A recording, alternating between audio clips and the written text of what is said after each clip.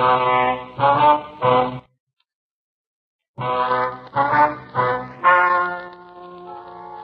and gentlemen, the story you are about to hear is true.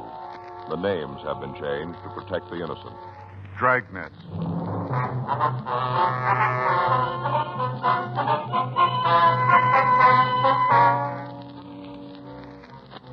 You're a detective sergeant.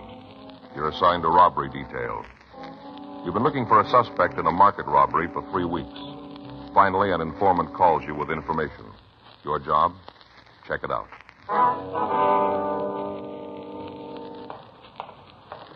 It was Tuesday, February 17th. It was cold in Los Angeles. We were working the day watch out of robbery detail. My partner is Frank Smith. The boss is Chief of Detectives Thad Brown. My name's Friday.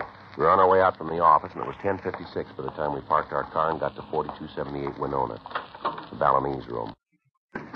Hi, Joe, Frank. Van, how's Hi, it going? Van. I'm walking around, about all I can expect. Sit down. Thank you. Get you anything? No, thanks. No, thanks. Just made a fresh pot of coffee in back. Like a cup? Yeah, I might go for one. How about you, Frank? Sure. I'll get it. Hey, you both take it black, don't you? That's right. Yeah, man. What was it you wanted to talk to us about? What? I say, what was it you wanted to see us about? Just a minute. I'll be right with you. Hey, you want to take one of these cups? Yeah. Here, let me give you a hand there. All right. Here you go, Frank. Thanks. What do you got for us, Van?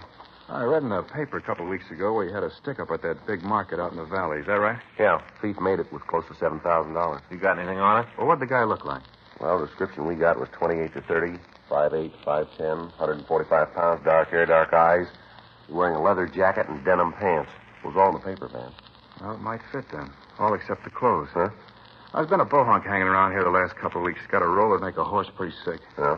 The funny part is that I've seen him around here for a year, and he never had 2 dimes to rub together. All of a sudden, he turns up loaded. Popping for drinks all over the place. Loaded down with expensive watches, good clothes, everything that goes with money. What's his name, you know? Well, I don't know the whole thing. Been calling him Nick. That's all I know. He matches the description pretty close, huh? All except the clothes. Rags he's carrying now are the best. Don't look like they come from plain racks. Mm-hmm. Did he come up with any kind of a story about the money? No, I kind of hinted at it a couple of times, you know, in a joking sort of a way. I didn't want to be too nosy. Yeah, I know. All he says is that he met the locksmith to Fort Knox. Passed it off as a big joke. Says he found the easy way to live. Well, might be our man. Do you have any close friends? No, Joe, he plays it kind of solo. He dated Madge a couple of times. Who's Madge? She's a waitress here. Comes in about 6. She works the tables in back. Mm-hmm. Did she tell you anything about the guy? No, I asked her, but she says they had dinner, took in a couple of clubs, then he took her home. Played it straight all evening. Mm-hmm. Kind of worried Madge for a couple of days after. Figured she was kind of slipping a little. You didn't say anything to her, huh? No kind of a tip-off. Played it real straight, like I said. Do you have a job? Well, not so as you'd notice. Doesn't seem to have any working hours. Used to walk in here at all hours. Got any other friends? No close ones. He'd buy drinks for anybody that was around when he was popping, but he never came in with nobody. He never left with anybody. You seen him around lately? No, not for a couple of days. Got any idea where he lives? No, I don't think he pads down here in the neighborhood. How about a car? No go. All the time I saw him, he rode cabs. Took him here and left in them. Well, last time he left, you say where he was going? No, just shoved off. Said he might not be around for a couple of days and have a hot cup of Irish coffee waiting for him when he got back. What's Irish coffee? Oh, it's a new drink. I got it from a friend of mine up in San Francisco. A cup of coffee, Irish whiskey, topped with a jolt of whipped cream. This Nick drank them all the time. Yeah. Yeah, he's got the whole place on him. You come in some night, we got more coffee cups on the bar than glasses. Mm-hmm. Didn't give you any idea where he was going, did he? Well, if he threw it, I didn't hear it. Anybody around the place you might have talked to? Well, I can't give you no names. Might talk to Madge. I don't think she'll come up with anything, but you can try. What time did you say she came in? 6. That's when she's supposed to check in. Once in a while she's late, but she's supposed to have her apron on about 6. Mm-hmm. Okay, Van, thanks for the call. We'll be back. Now, if this Nick comes in, give us the ring, will you? Sure, if he's in town, he'll be back. Yeah? Sure. He's all the time telling me we got the best Irish coffee in town. That's all he drinks, so it figures he'll be here to get some. Right away I see him, I'll give you a call. All right, thanks, Van. I sure hope it's the guy you're after. Yeah, so do we. 7 G's, a lot of money. You can buy an awful lot with that. Well, we better take it easy. Yeah? You better not hit that Irish coffee too hard.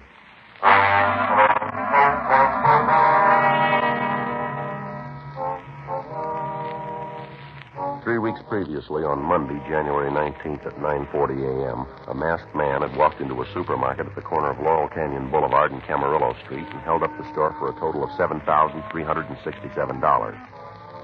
The alarm had gone out immediately, but the holdup man succeeded in getting out of the area. All routine procedure had been followed, but it resulted in no information to put us any closer to the thief. Local broadcasts and APBs had been gotten out. The description of the thief had been taken and checked through the stats office. All leads had been followed up without result. The phone call from the bartender appeared to be our first break in the case. Frank and I went back to the city hall and checked the name Nick and the description through the moniker file in R&I. There were only 4 possibles turned over to us. We showed the mugshots to the bartender, but he couldn't give us an identification. We got the home address of Madge, the cocktail waitress, and we went out to see her. Her landlady told us that she wasn't home and that when the girl had left, she said she'd go straight to work. We waited for her at the bar, but after talking to her, we had no additional information to work with. The following morning, we began to canvass the neighborhood. We talked to shopkeepers and store owners. In several clothing stores, we found clerks who thought they remembered the man, but they were unable to give us any information on him. Late that afternoon, we talked to a jeweler. We asked if he had a customer who might fit the description of the suspect. Yes, sir. Seems to me I remember a man like that. What can you tell us about him, Mr. Hobbs? Not much. Bought quite a bit of merchandise. What is it you want to know? Could you give us his name? I'm afraid not. How about receipts? Anything like that? No, sir. It was a cash sale. There was no reason to take his name. Uh-huh. Can you give us any information on him at all? Maybe if you could tell me what this is all about, I could help you out. Well, it's a police matter, Mr. Hobbs. You must understand, Sergeant, I want to do what I can, but it's rather difficult without knowing exactly what it is you're after. Well, we want to find a man. Any information you have that'll help us do that will be appreciated. I'm afraid there's nothing I can do for you. Well, how about the things he bought? You want the complete list? Yeah, how much did he buy? I'll have to look it up. Just a minute. All right, sir. Keep a record of your sales, do you? Yeah, I have to for tax purposes. Just a minute. Uh-huh. I'm not certain of the date. Take a minute to find. All right, sir. Take your time. Let me see. Yeah. Here it is. Bought a gold tie bar, set of cufflinks, and a wristwatch. Can you give us the description of the goods? Plain gold tie bar, square ends. Cufflinks were plain, sort of square design, no relief work. How about the watch? A Patek Philippe, solid gold. Anything about the watch that would make it easier to identify? No. You got a record of the case and movement number? Mm-hmm. You want that? Might help. Yeah, I can get it for you. All right, fine. How'd he pay for this merchandise? In cash. Yes, sir, but what about the denominations of the bills? Would you remember what they were? I'm sorry, Sergeant. I can't help you there. It was a while ago, and I don't remember. Mm-hmm. Is there anything at all about the man that might help us identify him? An accent, maybe? Way walk, way dress? No. He was well-dressed, conservative. Well, except the tie. That was rather jarring. What's that? He had on a dark flannel suit, button-down collar, black shoes. Mm-hmm. Everything went together except the tie. It was bright red. Mm-hmm. What about his speech? Was there anything there? Not that I remember. Nothing else about it. No, sir. Well, all right, Mr. Hobbs. I'm going to leave one of our cards with you. If you think of anything else, we'd appreciate a call. Mm-hmm. As for you, Mr. Friday? Well, either me or Frank Smith here. All right. If I think of anything. If you'll get the numbers on the watch for us, please. Oh, yeah, almost forgot. Say, there is something. Yes, sir? When he bought the new watch, he was wearing one. Uh-huh. Asked me if I'd give him anything for it. Wanted to trade it in. Yeah. I told him it wasn't worth anything to me. Suggested he try to sell it to a second-hand store. Yeah. He said he's seen the last of hock shops. Said if I didn't want to buy the watch, he'd make me a gift of it. Well, did you take it? He left it here. You still have it. I think it's still in the back. I got a box of old parts. His watch might be in there. Wonder if you'd mind checking that, sir. Yeah, just a minute. Let's see if I can find it. Mm-hmm. What do you think? I don't know. It might be something. Well, we're due for a break. Yeah. We're going to tag the office after this? Yeah, I guess so. You going to go home for dinner? No, not tonight. Fay's got the girls from the bridge club coming over. I thought I'd go by Alan Lum's, get some shrimp and lobster. You want to go with me? Where? Alan Lum's. Oh, yeah. Good lobster club. Sure, I'll go with you. In here. It is. Watch is in here now someplace. What kind of a watch is it, sir? Off-brand. Should be here someplace. But this one here, broken, huh? Let me see. Oh, yeah. Why? Oh, nothing special. Kind of nice looking. Thought if it worked, we might be able to make a deal. If I sold you that one, I'd be in jail tomorrow, sure. Huh. Oh, wait a minute. Yeah, here. Here it is. This is it? Yes, sir. Well, now, is there anything about the watch that'd make it possible to tell where it was bought? No, sir. It's a cheap brand. Most of the drugstores in town carry them. Uh-huh. What if you mind if we take it with us? We'll give you a receipt. That won't be necessary. I trust you. We appreciate it, Mr. Hobbs. We'd better give you a receipt. Well, all right. I'll get the book. Oh, I just thought of something. Might not work, but it's worth a try. Yes, sir. What's that? Just a minute. Yeah, he did. Sir? He had the watch repaired at one time or another. You see here? Let me see. No, I don't believe I see what you mean. Well, here. See the initials there and the numbers? It's RJ 10567, is that it? Yeah. That's the initials of a watch repairman when he worked on the watch. That should make it pretty simple, shouldn't it? Yes, sir, it'll help. Yeah, simple. All you have to do is find RJ and get the name of the man who had work number 10567. He should be able to give you the name of the man you're looking for. Huh. It's simple. Yes, it's not quite that easy, but it's a place to start.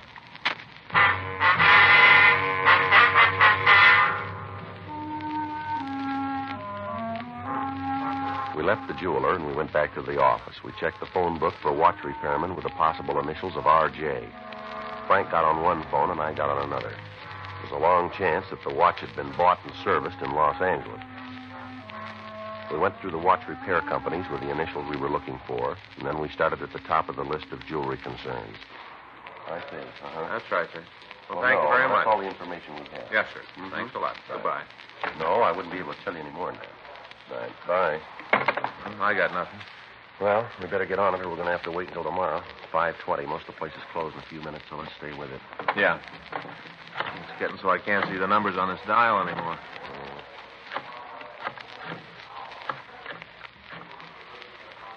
This is Sergeant Friday, Los Angeles Police Department. Hello. Yes, sir. Yeah, this is Officer Frank Smith. No, there's Los nothing Angeles wrong. Police Do Department. you have a watch repairman who uses Wonder the if you initials could give me some RJ? information. No, that's RJ. Yes, Yes, sir. Do you have a watch repairman I who see. uses the initials R.J.? No, sir. No, we're looking for R for information, Robert, that's J all. as in James. Mm-hmm. We'd like to Nothing talk at all. to you. Yes, ma'am. All right, sir. Thank you. I'll wait. Bye. Thank you. I'll hang on. Nothing here. I don't know. Maybe we got a dead end. Yeah, she's gone to look here. I see. Mm-hmm. What's that? Uh-huh. Hello, this is Sergeant Wait just a Friday, minute, Los will you? Angeles Police Hey, hold it, Department. Joe. I got one. Just a minute, please. Would you hold on? Yeah, a minute, that's right. please? What'd This you is say? Frank Smith. Hang on a minute, I got one. This is Frank Smith, robbery detail? Uh-huh. Can you tell me who gave you the work number? Uh-huh. No, can you tell me who you gave the work number 10567 to? That's right. 10567. Yes, sir, I'll hang on. Got a guy now, he's checking it. Does it look good? Well, might be. Place down on 5th, West 5th. Well, I'll let this one go for a minute. Yeah. Hello, sir. Yeah, that's Yeah, right, that's sir. right. Well, I'll call you back. 567. No, it's nothing important, Who? sir. Well, I may call back. I may Do you not. have an address for him? Yes, sir. Thank you very much. I see. Do you remember him at all? Mm-hmm. Well, thanks very much. We'll get in touch with you. Well, according to this guy, the watch was brought in by Mike Langley. Well, maybe we know who we're looking for now. Well, there's another problem, though. Yeah. There's no address on Langley.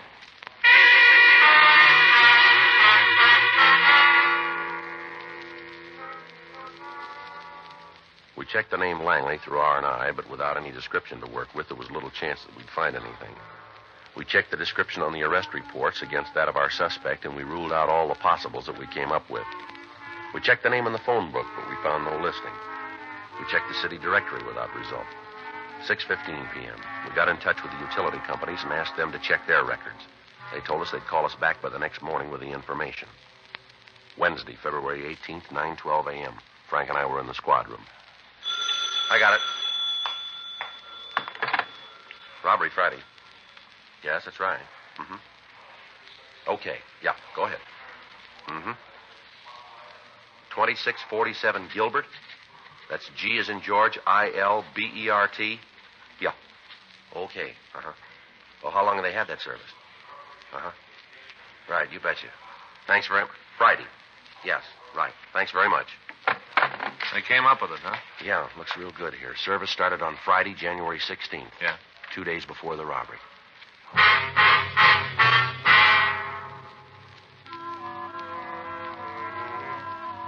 (9:52 a.m.) We made another check at R&I, and then we left the office. We drove out the Hollywood Freeway, turned off at Vermont, and drove over to Gilbert. 2647 was the last unit in the Spanish-style court. Frank covered the back of the place, and I went up and rang the doorbell. The door was opened by a woman in her late 20s. She identified herself as Mrs. Pearl Langley. We asked about her husband. She told us he was at work. Frank and I got the address and drove over to the place. Mike Langley was a fry cook in a small restaurant on Spring Street. We took him back into the manager's office and we talked to him. He matched the description of the suspect very close. You're way off base. Well, maybe you can tell us where you were on Saturday, January 17th, huh? Sure, I was home helping Pearl. We just moved into the new place the day before. I was giving her a hand getting things straightened out. What about Sunday, the 18th? I worked. Here? It's the only job I've got. What about Monday the 19th? Same deal. You were here. That's right. What time do you come to work? I get in about 6:30, line things up in the kitchen. We open at 7:30. You're pretty sure where you were on the 19th, huh? Positive. Any special reason you're so sure? What do you mean? Well, any reason you'd remember you were working on that day? Nothing besides I haven't missed a day since I took the job. When was that? About a year and a half ago. You'd have to check with the boss. He'd have a record on what days you were here, huh? That old skinflint, he's got a note on every minute I was in the kitchen. Probably tell you how many eggs I fried since I've been cooking for him. You want to check on that, Frank? Yeah. I want you to look at something here, Langley, and tell me if you know who it belongs to. Sure, what do you got? Right here. It's a cheap watch. It isn't mine. You ever seen it? I don't think so. You ever been arrested? Why you ask that? Have you? No, Never been in trouble with the police? not in California. Where? Texas. Where in Texas? Galveston. What was the beef? Drunk driving and nailed me on the boulevard. What'd you draw? Paid a fine, did 10 days. That's the only trouble you've ever had with the police? That's it. You're sure about this watch? Yeah. Never saw it before? No. Joe. Yeah. Be right back, Langley. I'd appreciate it if you could step it up. The boss is going to start docking me if I'm off much more. Yeah. What do you got? I checked with the owner. Uh-huh. Looks like we're far out on this thing. Huh? Langley was working all day the 19th.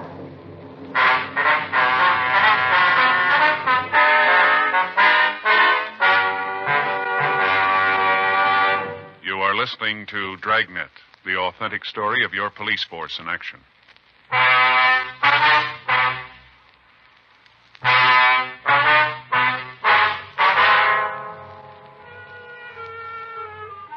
We contacted the authorities in Galveston and talked with officers Rex Torian and Reuben Guzman. They told us that Mike Langley had been arrested for drunk driving. They went on to say that he'd lived in the beach city for several years and that until his arrest, he had never been in trouble. We brought him down to the city hall and we talked to him further. The victims of the holdup were asked to a special show-up, but although they said Langley looked quite a bit like the stick-up man, they couldn't give us a positive identification. He was released from custody. On Thursday, February 19th, we got a call from him asking us to come out to his home. Frank and I left the office and drove to the Gilbert Street address. We met Langley and his wife. You met my wife, Pearl, didn't you? Yes, sir, we Yeah. We met yesterday. Now, what'd you want to see us about, Langley? Sit down. Can I get you anything? A cup of coffee, something? No, thank you, ma'am. I hate to bring you guys out here, but I want to get this thing cleared up. Yes, sir, we do, too. You got that watch with you? Yes, sir. Yeah. Here you are. Oh, thanks. Now, I got to thinking about it last night, about why you think it was mine. Yes, sir. I guess it didn't make much of an impression on me at the time, but I remembered it. Yeah? I figured out how you got my name on it. Yes, sir. I did take the watch in to be fixed. It isn't mine, but I did have it fixed. Well, who does it belong to? My cousin, Herbert Langley. He got in some trouble, and when he was at Quentin, he sent the watch out to me to have it fixed. I guess I must have forgotten all about it. You know where he is now? He was staying here with us. How long ago, ma'am? Oh, he got here the day after we moved into the house. That'd be Sunday. Yeah, I remember because Mike and me were trying to get the place straightened out, and Herb didn't do anything but sit around and guzzle beer. Didn't look to hand to help. Is he here now? You mean staying here? Yes, ma'am. No, he moved out about a week Did he ago. tell you where he was going? No, just said he was tired of being a fifth wheel and left. Him and Pearl didn't get along too good. We sure didn't. One thing I don't go is a man that doesn't work. Laying around the house all day or else down at some bar, drinking all day. Mm-hmm. Do you know what he was in jail for? Herb kept telling us it was a bad beef. They didn't have anything to do with it. What was the charge, do you know? Robbery. Where was that? Up north, was it San Rafael, wasn't it, honey? A real bum. Wish you wouldn't say that, Pearl. Why not? It's true. You just didn't understand him. No, and I didn't want to. I don't like him. Never did. All the time laying around, giving orders, wanted to be waited on, hand and foot. Always asking for something. Him and that lousy coffee. That was the end when he started asking for that Irish coffee. What do you mean? Oh, coffee, Irish whiskey, and whipped cream. Something he heard about someplace. Do you know where he is now? No. How about you, sir? Well, I haven't got the address, but he did say something about going back to see Mother. Where would that be? Texas. He wasn't sure. He just said he was thinking about it, though. Uh-huh. Did he say when he was coming back? No. Him and Pearl had a beef before he left. Yeah. Packed a bag, said he'd never be back.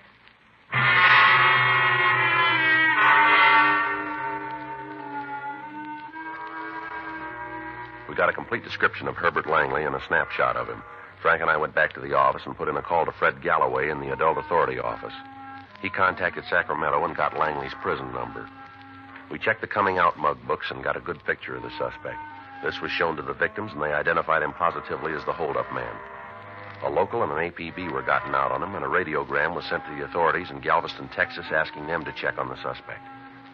We got a list of his known friends and other relatives. These were interviewed, but they were unable to give us any further leads on Langley's whereabouts. A week went by. On Friday, February 27th, Frank and I got back into the office from the main jail. Think he's telling the truth? Yeah, well, if he is, it's the first time. He hasn't had an honest job in the last 6 years. Better check the book, huh? Yeah. Robbery, Stewart. Yeah, just a minute. Joe, take one. Thanks, Stu. One? One. Miss Friday. Yes, ma'am. Uh-huh. Well, no, he won't hear it from us. Yeah. Well, how long ago was that? Yeah. All right, no, we'll check it out. Thanks for calling us. Right? Bye. Nothing in the book. It was Pearl Langley on the phone. Yeah? She just got a message from the suspect. Yeah? He's in town.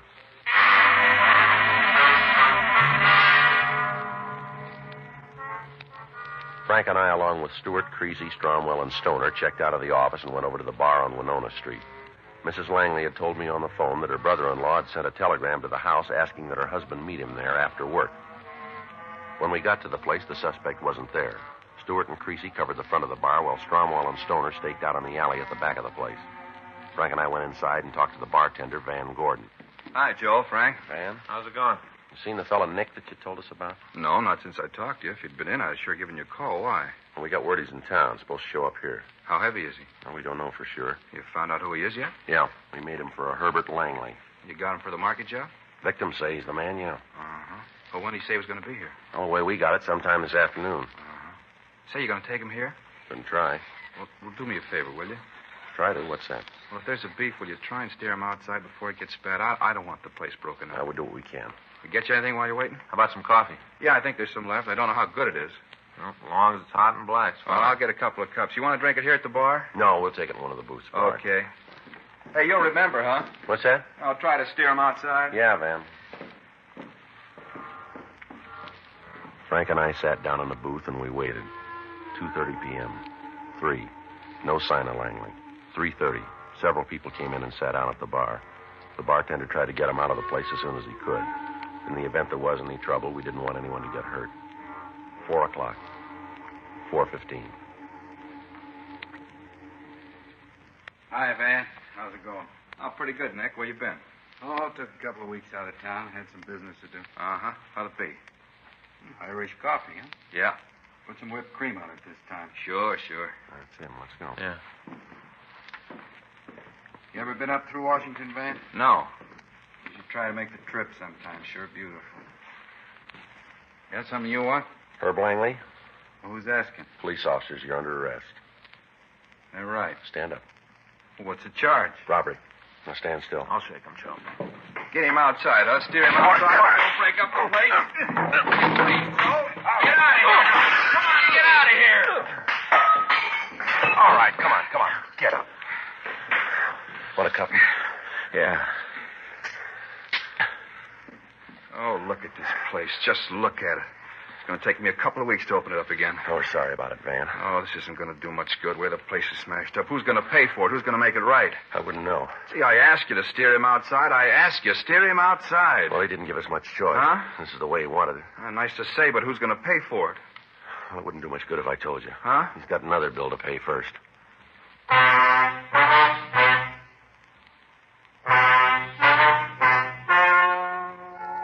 The story you've just heard is true. The names were changed to protect the innocent. On July 13th, trial was held in Department 92, Superior Court of the State of California, in and for the County of Los Angeles.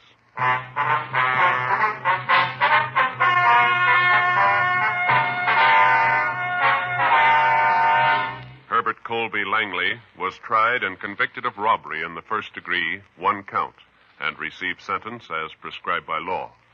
Robbery in the first degree is punishable by imprisonment in the state penitentiary for a period of not less than 5 years.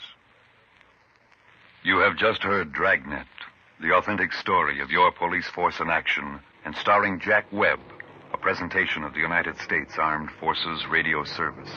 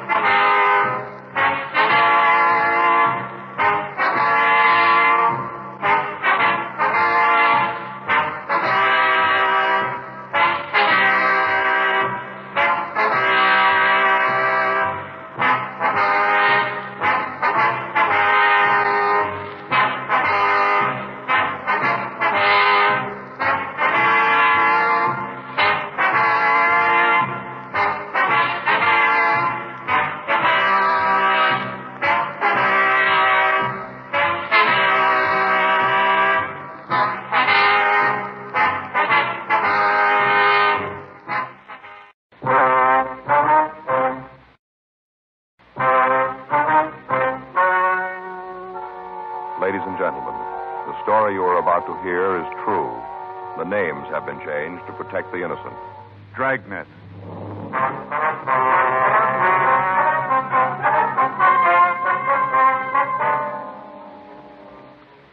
You're a detective sergeant. You're assigned to homicide detail. You get a call to investigate unknown trouble. The caller gives no indication of what's wrong. Your job, check it out.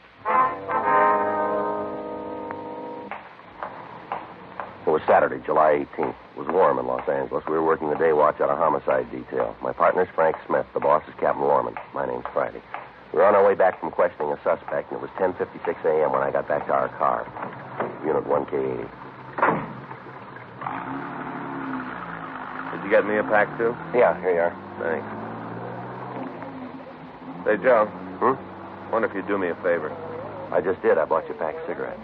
No, something else. Well, I've been thinking about taking a sergeant's exam. See if I can crack it this time. yeah. I figure I got about 6 months before they're going to hold him again. Gives me plenty of time to get ready. It's a lot of work. You're going to have to really hustle the books, you know. Yeah, I know. I talked to Fay about it last night. Got it all squared away. The in-laws aren't going to come out this year. That's what loused me up last year. It is, huh? Sure, Joe. You know our house. We had Army cops all over the place, kids running around screaming. Nobody can study like that. You're going to be able to work out the classes? Well, I'm going to have to. I can sure use the extra money. Fay and me'd like to do some work on the house. About the only way we can do it if I make sergeant. Well, what do you want me to do? Well, I wondered if you kind of helped me out along the way. You made it. Tell me what to do and what to watch out for. Well, I'll do what I can for you, but there isn't anybody who can make it for you besides yourself. You know Yeah, I know that, but just as long as you're in my corner, old buddy. I'll be in your corner. Attention all units. You better get there. Yeah. All units.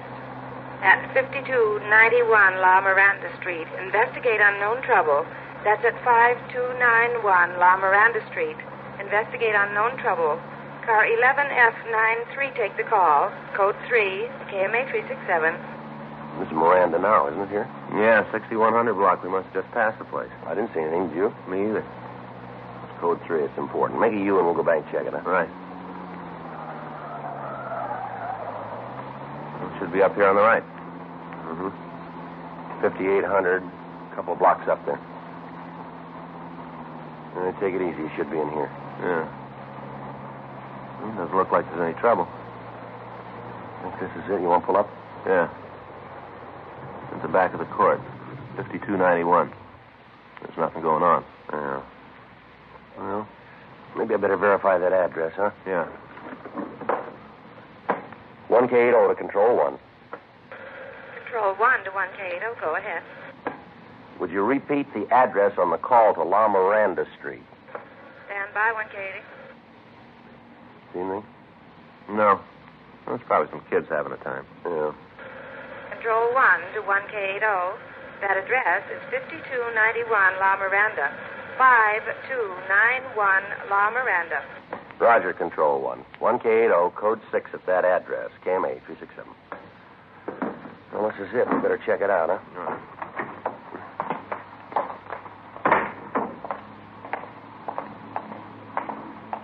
Well, there's nothing wrong here. Doesn't look like it, does it?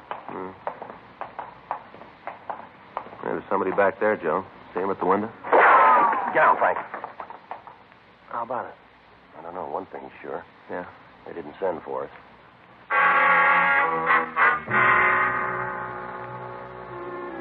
The 5 units of the court were arranged in the shape of a U. 5291 was the building at the far end. In the center, running between the 2 wings, was a grass area. Large palm trees were growing at either end, and there was a wrought iron table and 4 chairs in the center of the area. From what we could see of the building the shot had come from, the only door was the one facing us. Frank and I ducked over to the left side of the court to the unit occupied by the manager. We waited on the porch until the felony car that had been assigned to the call arrived. While the officers from the unit covered the house, Frank and I went to the manager's place and talked to him. He identified himself as Marshal Rice. He appeared to be nervous and upset. I don't know why it should be so tough. You get him out of there. That's all I care about. Just get him out. What'd you say the man's name was? Dudley Gray. You the one who called the police? Yeah, I called him right after he took the first shot. I wasn't going to wait around for no repeat performance. Mm-hmm. You have any idea why he's doing this? Only one that makes any sense. What's that? He's wigged. Sir? Flipville. He's gone straight up. Did you talk to him this morning? Yeah, I went back there about 8:30. Wanted to get some things straightened out. Then had a cup of coffee with him and Charlotte. Who's Charlotte? His wife. Real doll. She sure don't deserve to come up with a flip like him. How'd he seem then? You mean when I talked to him? That's right. All right. I didn't notice anything. If I had, I'd have called you then instead of waiting for this to happen. And what'd you talk about? Well, different things. We've been planning on doing a little remodeling, painting papers. Yeah. Well, Dudley's been helping me. Lost his job a couple of months ago. Since then, he's just been sitting around watching the TV. Not doing liquor work. So I asked him to give me a hand with the redecorating. Guy's already 6 weeks behind his rent. Just goes to show. Well, you try to be nice to a guy, try to give him a hand. What happens? He kicks you. He's no good. He's no good at all. You'll find out when he comes out. You'll see then. How long have they lived here? It's been a couple of years. You need the exact date they moved in? No, sir, not right now. You ever had any trouble with them before this? Nothing like this, that's for sure. But you have had trouble, huh? Well, sure. Just try to live together and not have a little beef now and then. What were the disagreements about? Different things. Sounds kind of silly when you talk about him. Well, it might help us get him out if we knew what caused this. Well, like he likes one baseball team, I like another. He don't like to fish, I don't like to hunt, things like that. Lay him out in the sun, they just dry right up. Silly little thing. Anything else?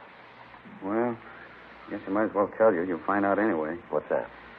Oh, Dudley thought there was something between Charlotte and me. Of course, there wasn't, but you just couldn't convince him he was off base. Wasn't anything could convince him. He said something about that this morning, did he? Yeah, we were just sitting there talking about how he ought to help me out with the painting. Charlotte said he should. All of a sudden, he got this kind of wild look in his eye. Told me he knew all about me and his wife. Said I wasn't fooling anybody. Well, we just sat there. Didn't know what to think. Picked up his coffee cup and flung it across the room. Smashed it against the wall. Coffee all over the place. Streaming down the walls. Ruined the paint. Told me to get out of the house and to leave Charlotte alone. Said if he ever saw me talking to her again, he'd make me sorry I did. Well, what about his family now? Are they in the house? I'm pretty sure they ain't. Charlotte took the kids and left right after I did. I saw them walk out. You know where they went? No, I can't help you there. Do you have any people or friends in the neighborhood here? Not that I ever heard. Got a sister down in National City, but I don't think she went there. Why say that? I didn't have no grips. She'd have gone there. She'd have taken clothes for the kids. Didn't have no grips when she left. Pretty sure she didn't go in National City. But you don't know where we can find her, huh? Not the least. Might have gone to a show till Dudley calms down. How do you figure to get him to come out? Well, we'll try to talk to him first, reason with him. That ain't going to do it. He hasn't got any reason left to do a thing like this. Well, we got to try. You're going to have to kill him. You just wait and see. That's the only way you're going to get him out. Shoot the house full of holes and hope he gets in the middle. That's the only way. We hope then. You'll see. Something else you ought to know. Yeah, what's that? That gun he's got, the .22 rifle? Yeah. He's got a real thing about guns. Big collection. Rifles, pistols, automatics, a whole bunch of them. Yeah. And they all work. We got a description of Dudley Gray, and we called it into R&I. We found that he had no record in our files. We got in touch with Captain Lorman and filled him in. We requested that additional teams of men be dispatched with tear gas equipment and shotguns. The men from the felony unit covered the back of the house, while Frank and I covered the front. All of the other tenants of the court were instructed to stay indoors. 11:14 a.m. With Frank standing by, I went up to the porch to try and talk to Gray. Gray? Gray, I want to talk to you. I got nothing to say to you. Why don't you put the gun down and come on out here? You try to take this place, I'll kill you all. No reason for that. I know who you are. You don't have to try to kid me. I know you. The police officers, Gray. We want to help you. Yeah, you don't have to lie. You just want me to open the gates and let you and the rest of them in here. Well, you go back and tell the chief I won't do it. All right, come on out here, Gray. Put the gun down. Let's talk it over. I'm telling you, I got nothing to say. Come sneaking around here trying to get me to let you in. As soon as you're inside, you burn the place down, run off all the horses. Run off what? Yeah, aren't you the KG-1? Well, it won't work. Told you, I know who you are. You go tell the chief that it didn't work. Not one Indian's getting in here, not one. I'm going to defend this fort till the cavalry gets here. They'll show you. Division on the way right now. Gray, come on out here. We're on your side. We want to help you. That's a lie. You got different clothes on, but I still recognize you. You were scouting around here last week, I remember. Now you get out of here. Come on, Gray. Give us a break. Let's talk it over. Joe? Right with you. What about it? I don't know. He thinks he's in a fort. Told me he thought I was an Indian. You heard him. Yeah, I heard. From what the landlord says, he can hold out in there as long as he wants. Yeah. Maybe if we could find his wife, we might be able to come up with the answer. All right, I'll check with the rest of the neighbors, see if they can tell us anything. Yeah, I'll go on back and try to talk to him. Wait a minute. Take it easy, Joe. He sounds pretty sick. Yeah. Check the boys in the back, will you, and see if there's any way of getting to him from there. Right.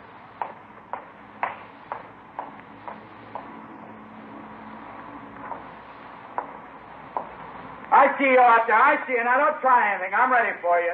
Sure you are, Gray. We couldn't put anything over on you. You bet you can. I'm too smart for you. How long do you think it'll be before the cavalry gets here, Gray? Should ride in a couple of days. Left Tucson day before yesterday. Should be here day after tomorrow. Sure going to fix up the Indians then, won't you, Gray? Yeah, gonna make them sorry they ever tried this. Gray, how about letting us fight on your side? We'd sure like to be with you. You mean that? Sure, we'd like to be with a smart fellow like you. Not kidding. No.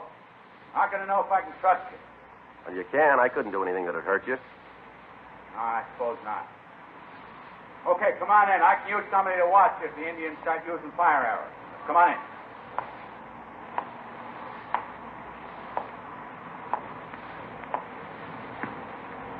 Okay, I'll keep you covered. As soon as you get here, I'll take the bar off the gate. All right. Now, hurry up. Them Indians see you. They'll be all in here. Want to open the gate? Wait till you get a little closer. Can't take any chances. Almost there, Gray. You better open the door. Yeah, just a little closer.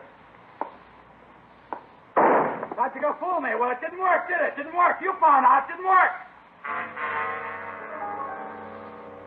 When Gray fired at me, I dropped to the ground while Frank and the other officers returned the fire, driving the man away from the window. 11:47 a.m., the additional men arrived from the office with tear gas equipment. It was distributed, and we worked out a plan to take Gray. It was decided that 2 men would cover the right side of the house while another team covered the back. Frank and I would go around to the left side and fire tear gas shells into the building until Gray had to leave. 11:58 a.m.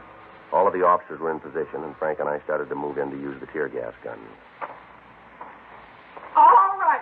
That's enough of that. Just get out of there. Other building, Joe. Yeah, I see her. You just get out of that garden. Go on now, out. Would you get back in the house, please? We don't want to get hurt here.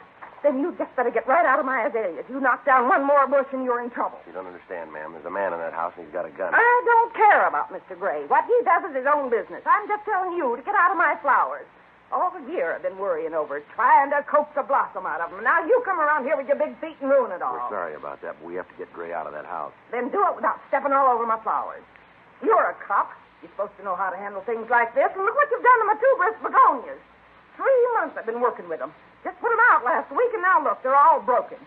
You just ought to be ashamed of yourself, big men like you doing a thing like this to my flowers. Ashamed. Look, ma'am, if we hurt your flowers, we're sorry. As you did.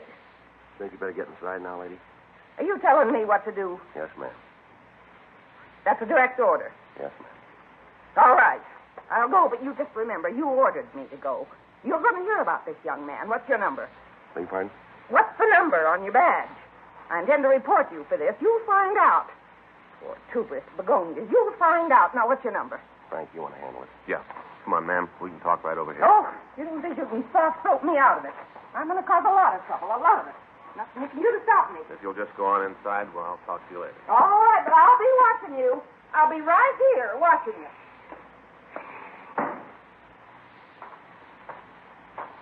Well, there's one for you. Yeah, well, let's get on this. Right. Think we'll need the mask? Well, we shouldn't out here. How's it look out front?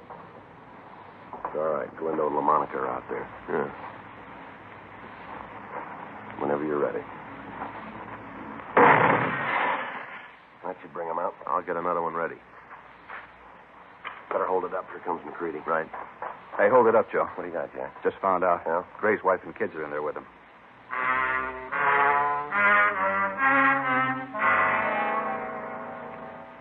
Sergeant Jack McCready was standing by in the manager's office when Mrs. Gray had telephoned from the house. With the possibility that innocent people might be hit, we were unable to fire into the home. We met with Captain Warman and discussed the methods we could use to get the woman and children out of the place. We worked out a plan. It would depend entirely on being able to talk to Mrs. Gray and explain what we were trying to do. Frank and I went to the manager's place and put in a call to the house. How about it? It's just starting to ring. Figure it'll work? I don't know. The only way we can make it go is to talk to the woman, explain the setup to her. Did you get in touch with the office about the doctor? Yeah. They're sending a psychiatrist out. He might be able to talk to Gray. I hope so. Anything? No. Looks like we're in trouble. Yeah. She won't answer the phone.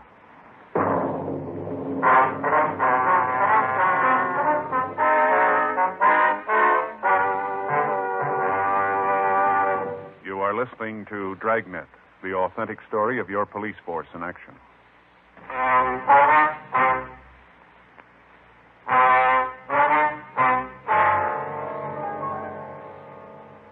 Without being able to talk to the woman, there was little chance that the plan for getting her and the children out of the house would work. 1:14 p.m. A large crowd of people had gathered on the street in front of the court. Additional policemen from Metro Division had to be called in to control them. From time to time, Dudley Gray would scream something at the bystanders and fire into the crowd. So far, we'd been able to keep the curious citizens back far enough so that none of them were hurt, but it was only a matter of time before our luck ran out. Meanwhile, we were still faced with the problem of first getting the wife and children out of the house before we could attempt to take the man himself. 1:29 p.m. While Frank and Sergeant Jack McCready went around to the back of the house to ascertain the possibility of removing the family from that side, I again attempted to talk to Gray. Gray? Gray? Come on, Gray, we want to talk to you. I thought I killed you, Indian. Come on, Gray. We're police officers. We're trying to help you if you'll give us the chance. You expect me to believe that? The truth. Well, that's what you say. I'll give you something. What's that? You better get out of here and take your friends with you. As soon as the cavalry gets here, you're all going to be in trouble. Now, come on, Gray. There isn't any cavalry. You're in Los Angeles. You're sick, Gray. We want to help you if you'll give us the chance. I don't need nothing from you. What about your wife and kids? You going to have them hurt? They're all right. Nothing's going to get to them. They're all right. They aren't going to stay that way with you shooting that gun. Well, you let me worry about it. They're my family. No concern of yours. They're mine. And you're going to have them killed, are you? Well, that's a lie. Why do you think I'm doing all this? It's for them, so they can get out of here. I don't want a bunch of Indians swarming all over the place. It's for them I'm doing it. Kind of hard to buy, Gray. It's hard to see what you're trying to protect them from. What do you think you are to tell me that? Don't you think I know what's going on? All the time sitting in here looking at you people trying to take things away from me. You don't think I know what's going on, huh? Well, you just save your breath. Save everything. I know what's right. I know it, and I'm doing it. Tell you what, we'll make a deal with you, Gray. What kind of deal can you make? Let your wife and kids come out and let us take care of them. Give us a chance to prove that we're on your side. You can't catch me with that one again. You tried once before, and it didn't work, remember? You tried once before. We didn't cause you any trouble. I don't believe anything you say. Might as well save your breath. All you Indians are tricky. You're not fooling me. What about all the people out there in the street? Well, what about them? You want to hurt them, too? Be real honest with you. The one you got coming, but I'll be honest. All right. I don't much care. They're dumb enough to get caught in the middle of an Indian war. It's their tough luck. You've come close to shooting a couple of them, you know. Now tell them to go back to their homes. Leave the fighting to the men. Come on, Gray. Let's get together and talk things over out here. What do you say? Nothing doing. You get me out of the fort and you'll try something. I'm not falling for that. What? And what are you trying to do? I don't know what you're talking about, Gray. Don't try that with me. You're trying to break into the back of the place. Well, it won't work. I'll take care of you all. Joe, get out of there. All right. How about it? We're getting the gas equipment ready now. Yeah. We've got his family out.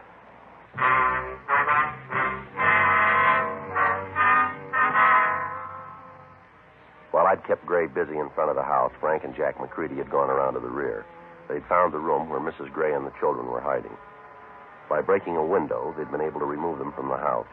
The children were taken to one of the neighbors, and Mrs. Gray was waiting for me in the manager's place.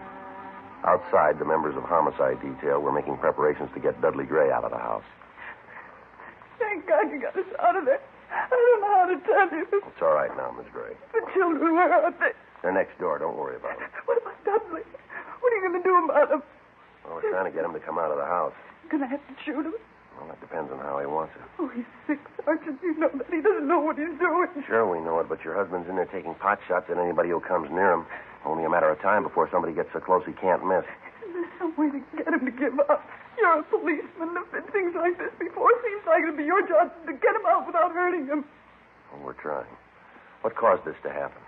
A lot of things, Sergeant.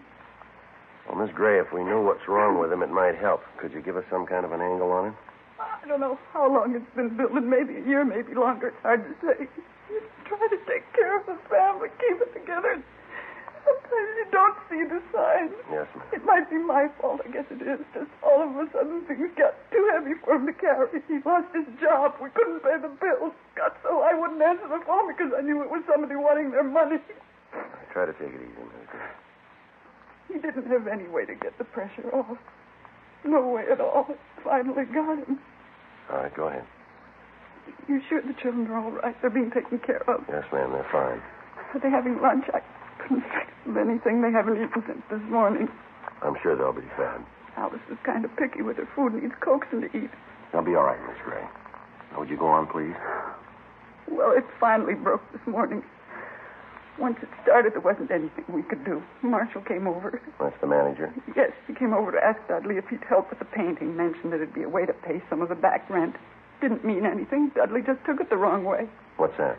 Marshall told him about the rent. I said it was nice of him to give Dudley the chance to make it up. I didn't mean anything by it. Yeah. Dudley got up from the table and went into the living room and turned on the television. Didn't say a word to me, just got up and walked out. Mm-hmm. Sat there watching a picture, one of those cowboy things. Just sat there and watched it. Yeah. Kids went in and tried to talk to him, so did I. Tried to bring him out of it. Didn't even know we were in the room. Just sat there and looked at the picture. Has your husband ever been under the care of a doctor? You mean for his mind? That's right. No, I was afraid to ask him. I should have, but it just seemed that it'd mean another bill. That was causing all the trouble anyway. I told you I was trying to believe that it wasn't anything serious, that it'd go away. Yeah. It's been better to have the bill. Anyway, he sat there for a while, then he just got up and walked to the closet, picked up the rifle, and told me and the kids to get into the back bedroom. Said that they weren't going to take the place. Did you know what he meant? Well, no, not at first. I knew there was something wrong, but I didn't know it'd be as bad as this. Is there anybody your husband's particularly fond of? Well, we've been married for 8 years, Sergeant. I guess I could qualify That is what I mean, ma'am. Is there anyone that he'd listen to, a friend, maybe a minister or a priest? No, any friends he had have gone. They didn't understand his moods. There isn't anybody. All right, Miss Gray. Joe, see you, man. Yeah. Excuse me. Yes. Yeah. We ran out of time. Huh? Gray just shot a cop. The officer was not seriously wounded. He was removed to Georgia Street Receiving Hospital for treatment. People in the adjoining units were evacuated. The streets were cleared as much as possible, and the men were in position to move in. Frank, Jack McCready, and I were opposite the front door of the house. From Mrs. Gray, we learned that her husband had several hundred rounds of ammunition for the rifle that he was using. In addition to this, he had several handguns and ample shells for them. She told us that the other guns were located in a closet in the rear of the place. It was decided to pour tear gas into the back windows and try to keep Gray away from the other guns. Frank was armed with a sawed-off shotgun loaded with double-aught butts. McCready had a .45 caliber machine gun. The officers were in position and the signal was given. There go the gas guns. Yeah. They should be coming out pretty quick. Hope we can take them without killing them. We'll try. Gas is starting to come through the front windows. Go in. I quit. All right, throw the gun out, Gray. Throw the gun out. I won't do it. Come on, throw that gun out. Lay low. Lay low. He's down. Come on. You still got the gun. Is he dead? No, you better get an ambulance. I'll take care of it. Is he dead? Did you kill him? No, ma'am. Oh, Dudley. I should have known. I should have seen. He's going to be all right, Mrs. Gray. The doctor's on the way. He's sick. He didn't know what he was doing. That's all. He didn't know what he was doing. Yes, ma'am. He knows we love him. That's all that counts. We love him and want to take care of him. He didn't think anybody cared for him. That's what was wrong. He just didn't know. Yes, ma'am. Maybe when he gets well, he'll know everybody wasn't against him. He'll know people care. Don't you think that's all that's wrong? I wouldn't know, ma'am, but he took the hard way to find out.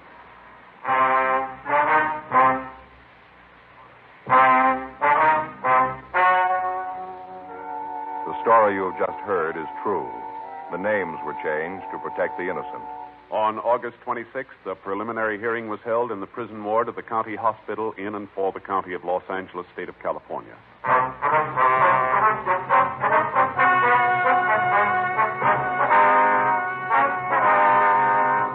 Dudley Peter Gray was held to answer charges of assault with intent to commit murder. He was examined by 3 psychiatrists appointed by the court and found to be insane. He was confined to the state mental hospital at Camarillo for treatment. You have just heard Dragnet, the authentic story of your police force in action, and starring Jack Webb, a presentation of the United States Armed Forces Radio Service.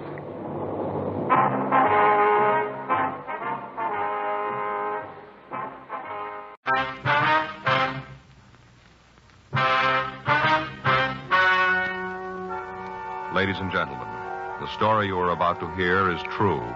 The names have been changed to protect the innocent. Dragnet.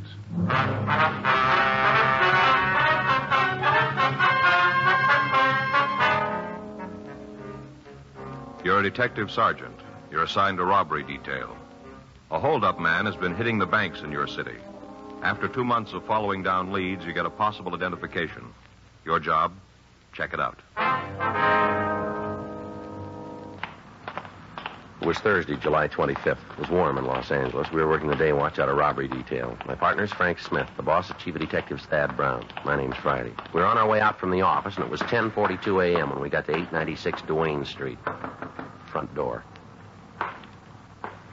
I'll get it again. Guess there's nobody home. Huh? Yeah.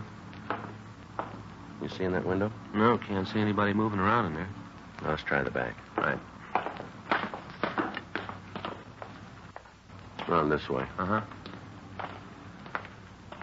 Hey, sure pretty, isn't it, Joe? What's that? Rose tree there, Bella Portugal. Sure pretty. What? Bay's got one started out by the back fence. Isn't that big, but we got roses on it already. What'd you call it? One of those Bella Portugal rose trees. Oh. I'll pick a couple for you. Bring them in the office. Well, thanks, Frank. I don't know what I'd do with them, do you? Well, you can give them to Ann. She'd like them. Yeah. I get it. See anybody? No, looks like there's someone on the lawn chair over there, doesn't it? Miss Clark? Yes, who is it? Yeah, come on. You Miss Viola Clark? That's right. Police officers, Miss Clark. This is Frank Smith. My name's Friday. Well, how do you do? How you doing, ma'am? What can I do for you? We'd like to ask you a few questions. About Louis? Yes, ma'am. Well, would you mind talking inside? I'd rather the neighbors didn't know all my business. All right, fine. We can talk in there without anybody hearing. Yes, ma'am. Sure, a beautiful morning. Hot. Mm-hmm. We're planning a little trip down to the desert this weekend. Get some rest and a little sun. Yes, ma'am. Trying to get a tan before then. Mm-hmm. But come on in. Thank you. Just go on through the kitchen. We can talk in the dining room. All right, thank you. I just feel funny going to a place where there's a swimming pool and sitting there without a tan, don't you? Yes, ma'am. I do anyway. It makes me feel self-conscious like. I see, ma'am. Well, just go on in and sit down. I'll get us something cold to drink. No, that's all right, Miss Clark. Thank you. Oh, how about you, Mr. Smith? No, ma'am. Well, I'm going to have something. Bill, that's my husband, brought me a case of that new kind of drink, you know, without any calories. Yes, ma'am. All kinds of flavors, supposed to be for people who are supposed to reduce. Of course, I don't really need it, just that Bill bought it and all. Mm-hmm. Sit down. Thank you. Now, what was it about Louis? He's your brother, is that right? Well, yes, actually, he's my half-brother. You see, his father died and our mother remarried. I see. He's my half-brother. When did you see him last? Oh, let's see. I guess it was before the trouble. That'd make it about 10 years ago. Mm-hmm. You heard anything from him since? Oh, a couple of times. Different people have told me they saw Louis. He always sent his best.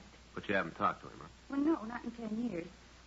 Would you excuse me a minute? I forgot the bottle opener. Yes, ma'am. When Louis got into trouble, we sort of stopped seeing each other. I tried to write to him when he was in prison, little talky-talk letter, but they just seemed to separate us more. What was that again, ma'am? I didn't hear you. I said that I tried to write to him when he was in prison. Sort of a talky-talk letter, but, well, they just seemed to separate us more. I see. Did you see him when he was in prison? Oh, no, it was during the war, and I was pretty busy with other things. Uh-huh. Bill, my husband, was overseas, and I was writing to him, sending him little things. Just never seemed to get around to seeing Louie. I thought about it, but just never quite seemed to get to it. It's a new flavor. Pineapple papaya. Kind of tangy. You sure you don't want any? No, thank you. Oh, that's good. I've got some little crackers, low calorie. Would you like some of them? No, ma'am, thank you. Well, when Louis got out of jail, I heard he went back east, Salt Lake, I think. Got a job with a paint store back there. Mm-hmm. Did pretty good. Something happened, though. He quit or got fired or something. Anyway, he came out here again. Do you have any idea where your brother might be staying? No, last I heard it was in some furnished room down on Pico. Would you have the address? I'm afraid not. Do you have any idea where we might be able to get it? Not the least. Uh-huh. What's he done this time? Well, it'd be better if we talked to him about it, ma'am. Well, it seems to me I'm his sister. You should be able to tell me. I'm certainly going to cooperate with you. I think it'd be better if we talked to him, though. That's the way you're going to handle it. There's not much I can do. Did your brother have any hobbies? Anything that he might try to work at? No, not that I can remember. Well, when he was a kid, I think he used to collect stamps, but then I guess every boy does that. Mostly, though, he used to read a lot. Always had his nose in a book. Mm-hmm. Had a big collection of those books you could buy in the 5 and dime. You know, the little thick ones. Yeah, I think I know what you mean. I guess he had just about every one that was ever published. There was a big thing with the kids in the neighborhood. Well, Louis had about 100, all different stories. He built a case for them out in the garage out of apple boxes. I remember that, out in the garage. Yes, ma'am. Had a library going, little cards and everything. Charged the kids 2 cents to read the book. Real going business. Mm-hmm. Oh, he was a funny kid. Always trying to figure out how to get somebody else to do the work for him. He'd say that if he had his way, he'd get what he wanted without really working for it. Wonder if being in jail made him change. If he still feels like that. What's that? That he can live the easy way. He's still trying.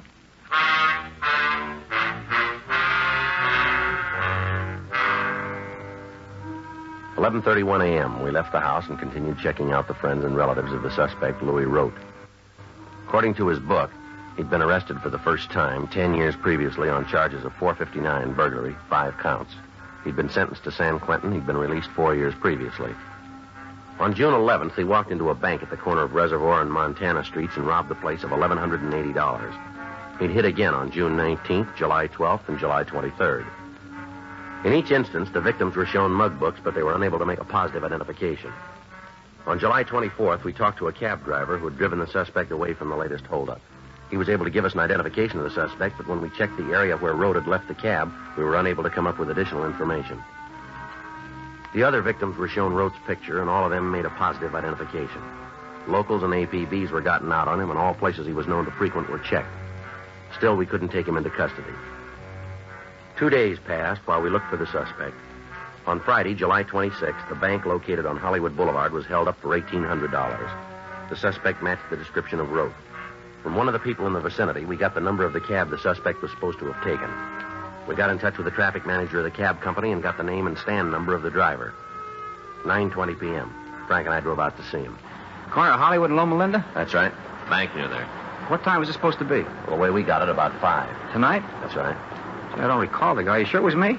Well, we got the number of your cab. Well, you're pretty busy today. Let me check the wave, though. All right. Let's take a look here. Yeah, here it is. Loma and Hollywood. Where'd you drop the fare off? 2000 block on Sunset.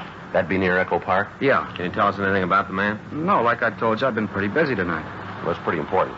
Well, what kind of things you want to know? Well, what'd he say to you when he got into the cab? Oh, not much. Seems to me he just told me to drive right down Sunset, and then he'd tell me where to let him out. Was there anything about him that stood out? An accent, maybe? Scar, birthmark, anything like that? No, it doesn't seem to me that there was. I could only get a glimpse of him in the rearview mirror. He was kind of sitting off to one side. Kind of hard to see. You don't remember anything about him then, huh? No, nothing to help. Did you say where he was going? Well, not that I remember. Just told me to drive right down Sunset until he told me to stop. When he got out of the cab, did you see where he went? I didn't notice. He said something about getting a drink and asked me if I could name a good bar for him. Did you? I couldn't. I don't know the neighborhood very well. I told him they were all probably pretty good. Did he seem drunk to you? Well, he had more than a couple. I can't tell you how many. You know, some guys can hold more than others without showing it. Yeah. Well, he was like that. Hard to tell how many he'd lifted. Uh-huh.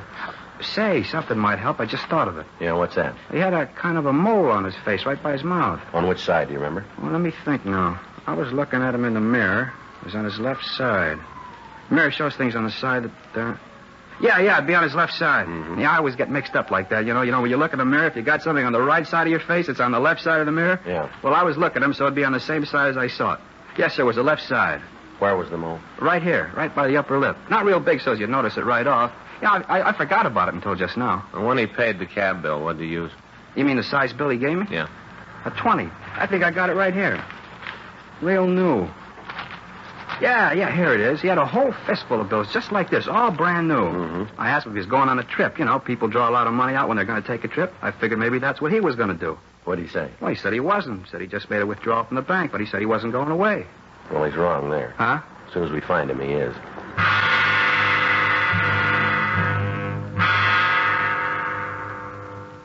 The cab driver identified Rote's mug shot, and at 10:08 p.m., Frank and I drove over to the 2000 block on Sunset Boulevard. We checked at several bars, but we were unable to find the suspect. One of the bartenders said he thought that a man answering Rote's description might have been in, but he couldn't be sure. In each of the places, we left our card, and we asked the owner or the bartender to notify us if the suspect should come in. 12:26 a.m., Frank and I checked back into the office. You want to check the book? I'll sign us out. All right. Anything? Yeah, you got a message here from Faye. Yeah? She wants you to stop by the drugstore and pick up a refilled prescription for the baby. Oh, it says she's already called him. You just have to pick it up. Oh. Well, that blows the coffee. Huh? Well, I ought to get home anyway. I'd like to get a good night's sleep. All right. See you in the morning, old buddy. All right. You gonna have breakfast at home? I don't know if Faye was up half the night with the kids. Might be better if I'd let her sleep. Well, why don't you meet me at that dairy place? Good deal. About 7, huh? That'll be fine with me. All right. Go on ahead. I'll get the lights. Good. No, hold on. I'll get it. Robbery, Friday. Yes, sir? No, sir. We're the ones. How long ago was that? I see. Right away. What do you got? Bar out on Sunset. Yeah? Suspect's there now, tearing the place up.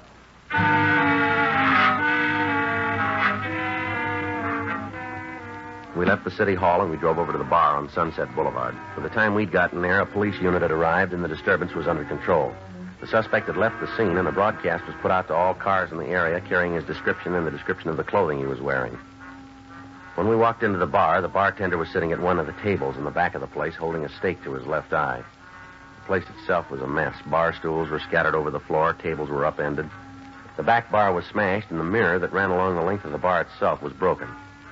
Frank and I checked with the officers from the unit, and then we went back to talk to the bartender.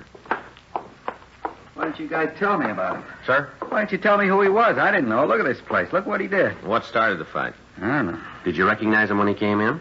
No, right off. He sat down, ordered a drink. Next thing I know, the place is coming down around me. And when did you know he was the man we were looking for? After he belted the fella next to him, that's when I knew. Called you right away. You should have told me he was rough. You should have told me. Well, we told you not to try to take him yourself. But you didn't make a point of it. I just thought it was something you told everybody. Can you tell us what he said when he came in? We were having a nice night. Pretty good business. Sitting there watching the fights on the television. Nice and quiet. Pouring good. Looked like a good night for the till. Yeah. Door swings open, and in comes this guy. I didn't pay any attention to him. Walked over and sat at the bar. Right there in the middle. Sat at the bar. Mm-hmm. Ordered a highball. He had a couple. I should have known right then. Had been in this business any time at all. You should be able to spot the ones that are likely to cause trouble. What'd he ask for in the drink? Bourbon and ginger. I mixed it, collected for it, and then went back to watching the fight. I had a little bet on it. Always take the white corner with one of the regulars. You know, a couple of bucks. Mm-hmm. I'm standing there watching the fight. All of a sudden, there's one going on in the room. This new guy and the fella next to him. Going at it hot and heavy. All right, go on. This do any good, you know? What's that? Holding a stake on a black eye. Supposed to take swelling down. I wouldn't know, sir. Sure hope so. The guy laid a bottle on my cheek. Feels like he broke something. You want us to call a doctor for you? No, I'll check one later. Other cops asked me the same thing. I'm all right. Yes, sir. Would you like to go ahead with your story, please? Not much more to tell. The place just seemed to explode. I jumped over the bar. I got a billy club in the back. Grabbed that and jumped over the bar and tried to get the two guys apart. They were throwing everything they could lay their hands on at each other. Well, look at the place. You bet if I just put a lock on the door and open up someplace else, it'd be easier. Just to be sure, would you take a look at these? Just the man who caused the fight. Wait a minute. I can't see too good. Yeah, that's him. You're pretty sure, are you? Yeah, Louis Rote. That's the fella. This afternoon when we talked to you, you said you didn't know him. It didn't make much of an impression then. When I saw him in person, I remembered. Well, he was in here earlier then. Yeah, same guy. Did you hear him say anything at all that might help us find him? No, but you ought to talk to the guy you had the fight with. Yeah? He went to school with Rote.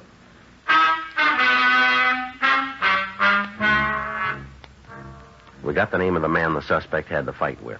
We drove over to his home and talked to him. He explained that he'd been enrolled in a night class with Rote. He went on to say that they'd met at school when both of them were studying criminology at one of the colleges in the area. We got what information we could about Rote, and then Frank and I went back to the office. We tried to contact the school, but we were not able to reach anyone who could check the registration records for us. The next morning, we called the head registrar and asked her to check the records in the college night extension courses for a Louis Rote. 30 minutes later, she called back with the suspect's address. Frank and I left the office and drove out to the place, a 2-story boarding house out on Adams Boulevard. Rote had moved, but he'd left a forwarding address. We drove over there and found that he was still registered. We got the number of the room. We went upstairs. Frank stood on one side of the door while I took the other. Just a minute.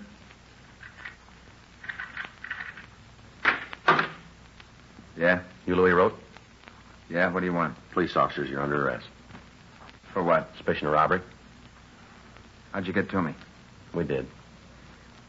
Can I get a coat? No, you tell us where it is. We'll get it for you. Closet over there. I'll get it. There's a bottle of aspirin in the pocket there. Make sure you don't drop it. Hangover I got, I'm going to need something. Yeah. Don't think I ever had a headache like this one. Terrible. Well, you better get used to it. Huh? They're going to get worse.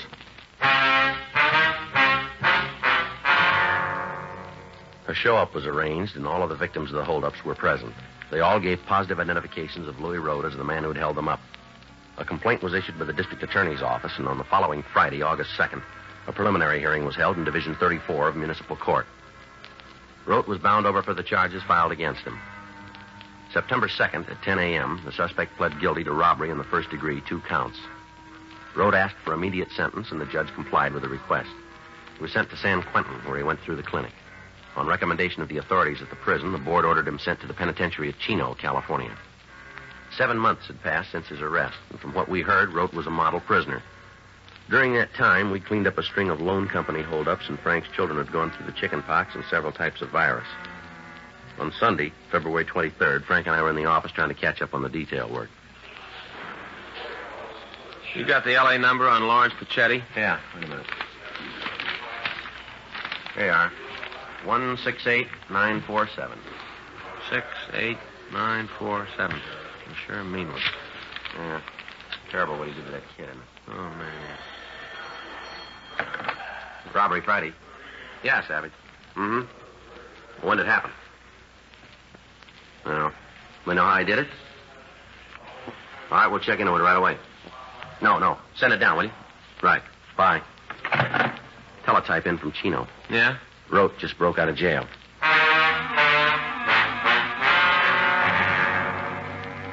An immediate watch was put out on all the places Rote was known to frequent. All officers in the field were supplied with descriptions and pictures of the suspect. From the story as we got it from the prison officials, we were able to piece together the method of Rote's escape. Several months before he'd started on the bank robberies, he'd gotten work as a day laborer up at Chino. He'd managed to bury a gun and several $100s in a watertight container in the prison grounds. On his arrival at the prison, he'd waited for the right moment, and then he dug up the weapon and the money and made a break. He'd picked Sunday, a day when the prison grounds were crowded with visitors. Fortunately, there'd been no one hurt when Rote had escaped. However, we knew he was armed and he was to be considered dangerous. 2 days after his escape, a man answering his description held up a grocery store. From the clerk, we obtained a positive identification of Rote. The next day, he hit again. This time, he beat one of the clerks in the store when the man refused to open the cash register. Additional information was forwarded to all law enforcement agencies throughout the area. Rote's picture was carried on the police television show, and the daily newspapers cooperated and carried his likeness and description. Calls began to come into the complaint board from people who thought they'd seen the suspect. In each instance, the information was checked out, and several of the reports appeared authentic. On Wednesday, March 4th, we got a call from Calvin Niles, the bartender who'd given us the original information on Rote. Frank and I drove out to see him. I tried to hold him here, tried my darndest, but he wouldn't go for it. Mm-hmm. Did you talk to him at all? Yeah, I had a couple of words. What about? Mainly about the fight he had before he got him. You know, when he broke up the place? Mm-hmm. Talked about that. He said he was sorry about it. Told me the other fellow caused it. Mm-hmm. Said he'd like to be able to pay for it, but he didn't have the money. I thought he was going to hit me up for a loan. The way he acted and all. Thought sure he wanted to make a touch. Did he say anything at all about where he was staying? Not a word. Didn't give you any indication Nope. at all? Was he driving a car?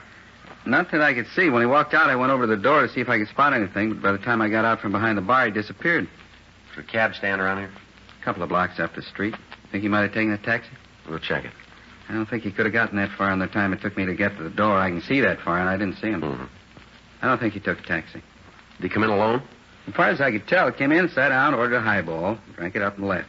I don't think he was here more than 5 minutes, all told. But you're pretty sure there wasn't anybody with him, are you? Yeah, I had been. I'd have seen him. Did he look like he was going to meet anybody here?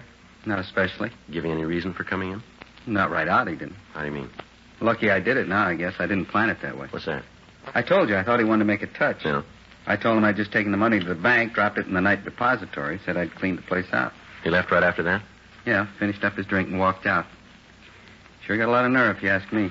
What do you mean? Well, he comes in the place once, breaks it up, then comes back to try to hold it up. Well, you're not sure about that, are you? As far as I'm concerned, that's what he came in for. Can you give us a description of what he was wearing? Plain blue suit. Looked like it was gabardine, 2-button. How about a hat? No, he wasn't wearing one. He had on a white shirt, black knit tie, you know, the narrow kind, one of those little stick pins shaped like a little ladybug. You know the kind I mean? Yes, sir. One of those. All right, Mr. Niles, if anything more comes up, we'd appreciate a call from you. You'll get it. I'll tell you one thing, Sergeant. What's that? After that fight, I did just about everything I could to help business, help pay for the damage. Yes, sir. This is one customer I want to lose.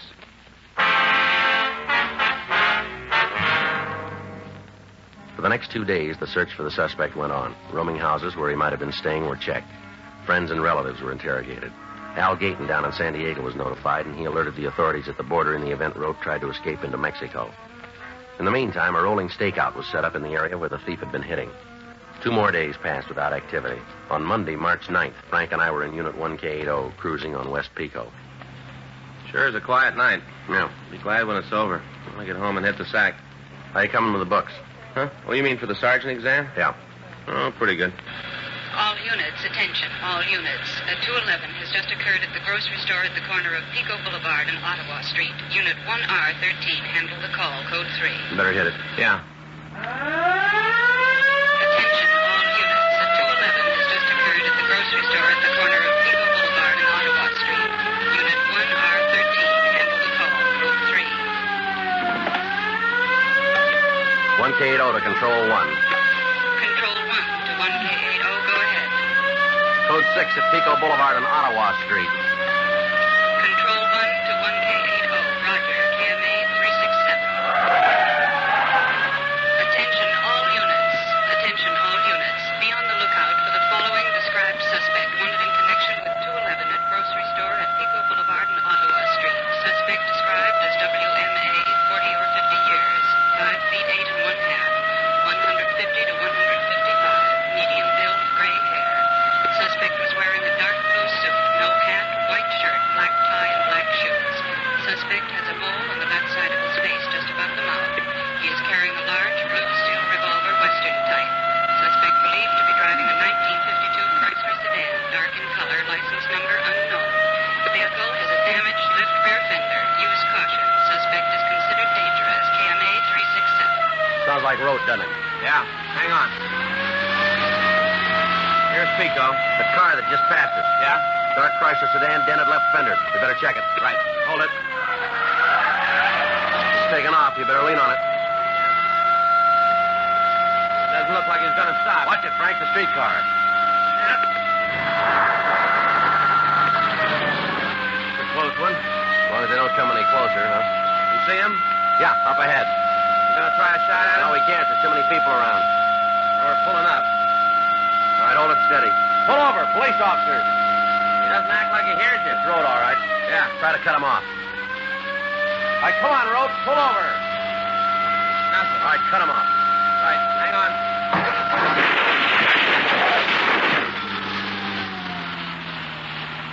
Come on, pull up. Let's go. He really plowed into that lamppost. Yeah. All right, come on, out of the car. All right. Getting out.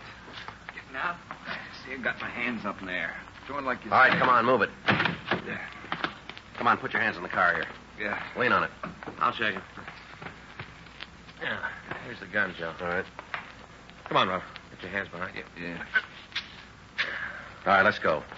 About my car. We'll take care of it. You're not going to just leave it there, are you? I wouldn't worry about it. Huh? You're not going to be driving it for a while.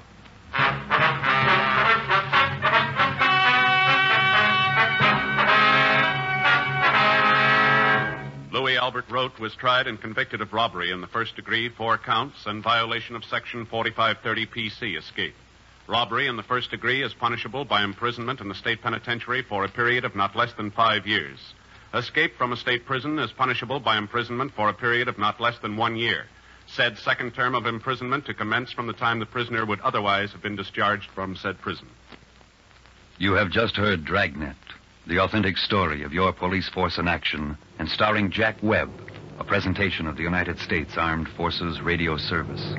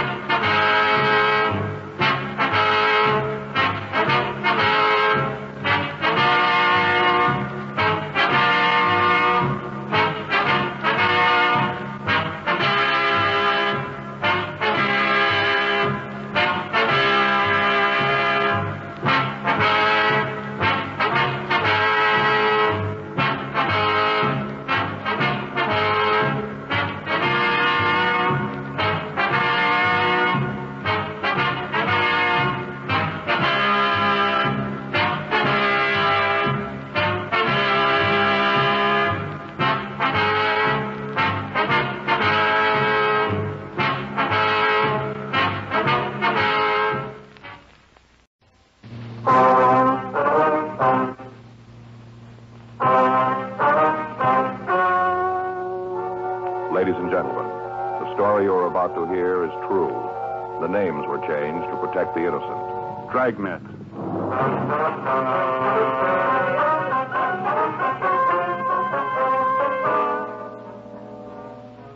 You're a detective sergeant. You're assigned to auto theft detail. You receive a report that a circus truck has been broken into. Several of the animals are missing. Some of them are dangerous. Your job, find them. It was Monday, May 12th. It was cold in Los Angeles. We were working the day watch out of auto theft detail. My partner's Frank Smith. The boss is Chief of Detectives Thad Brown. My name's Friday. I was on my way back for Superior Court, and it was 11:46 a.m. when I got to room 40. Auto theft.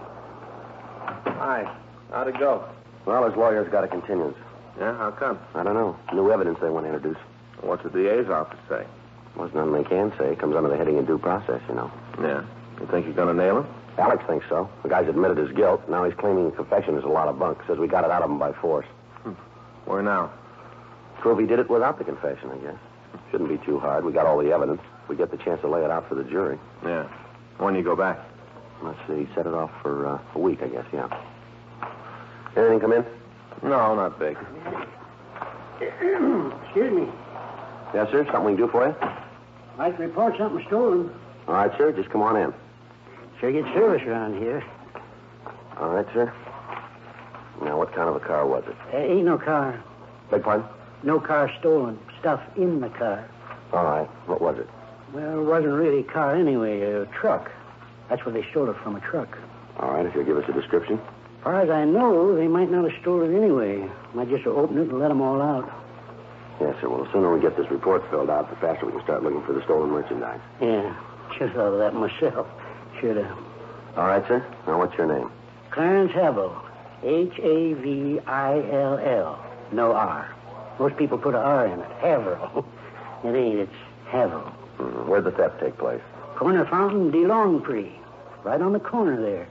Just south of the red zone on Fountain. All right, sir. What was taken? You see, I got this call from one of the drivers who works for my brother and me. Drives one of our trucks. Called and said the machine had broke down. Wanted me to bring another tractor over. Well, we can get to all that later, Mr. Havill. Now, what were the stolen articles? Animals. Sir? Animals from our carnival. What kind of animals? Oh, a couple of monkeys, Cody Mundy, 2 raccoons. All right, sir. Anything else? Yeah, here comes the bad part. This is what I was afraid of. What's that, sir? It's the reason I waited so long to report it. I thought maybe he'd turn up. What's that, sir? A black panther. We got a description of the animals, and a local broadcaster's gotten out on them immediately. 12:18 p.m. We continued to talk to Clarence Havill. Friday night. That's when it happened. What time Friday night? About 7:05 or 7:10, right after the fights went on. That's when the phone rang. I see. I was kind of sore about being interrupted when the fights is on. Always watch 'em. Most of my friends know not to call me then. Yes, sir. Well, anyways, the phone rang. I got up and went over to answer it. It was Bert. Who was Bert? Bert Newell. He's a driver. Oh, I see. Said he had a breakdown at Fountain de Longcree. Asked me if I had an extra tractor. Happens I did. Uh-huh. Bert asked me to bring it over. Said he wanted to use it to get the show to Nevada.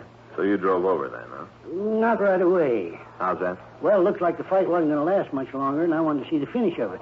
So I stuck around for a couple more rounds. After that, I left. Uh-huh.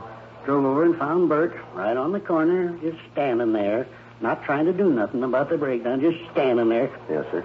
Well, you just bet I read him off. Told him the least he could have done was get out a wrench or something, tried to find the trouble. I read him off good. Yes, sir. Didn't do no good.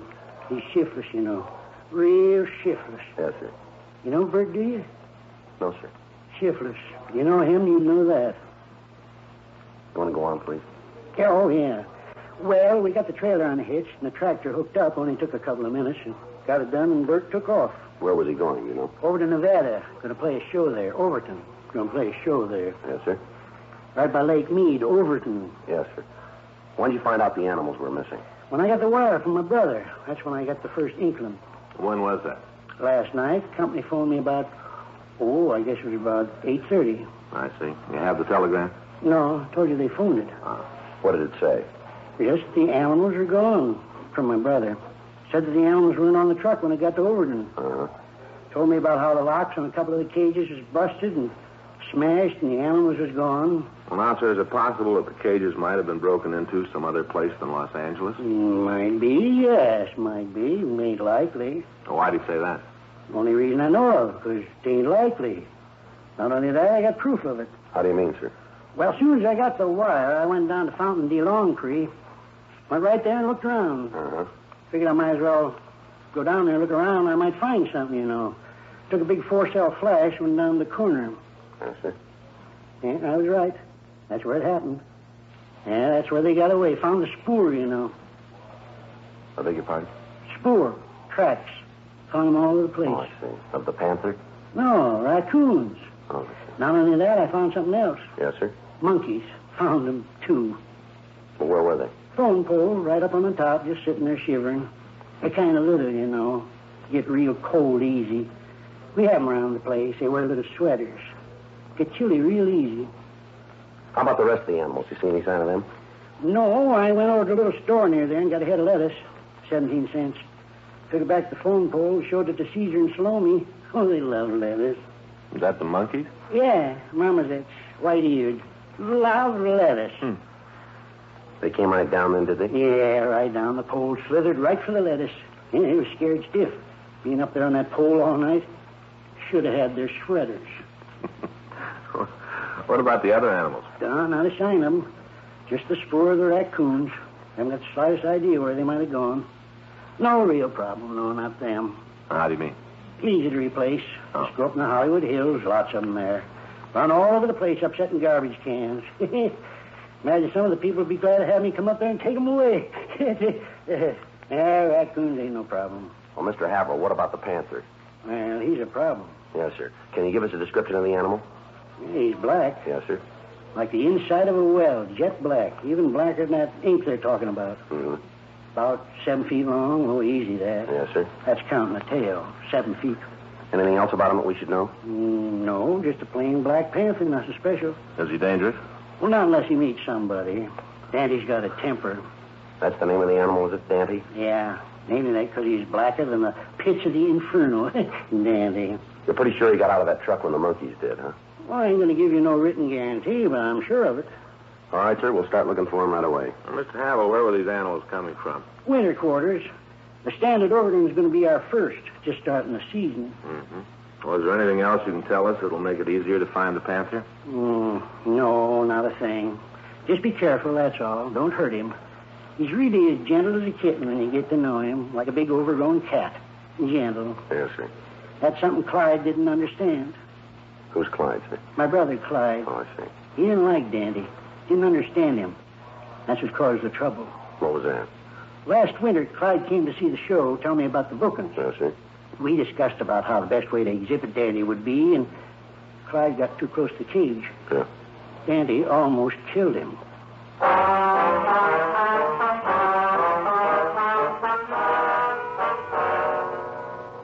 All officers in the area where the Panther had escaped were notified, and an additional team of men were called from Metropolitan Reserves to patrol the vicinity.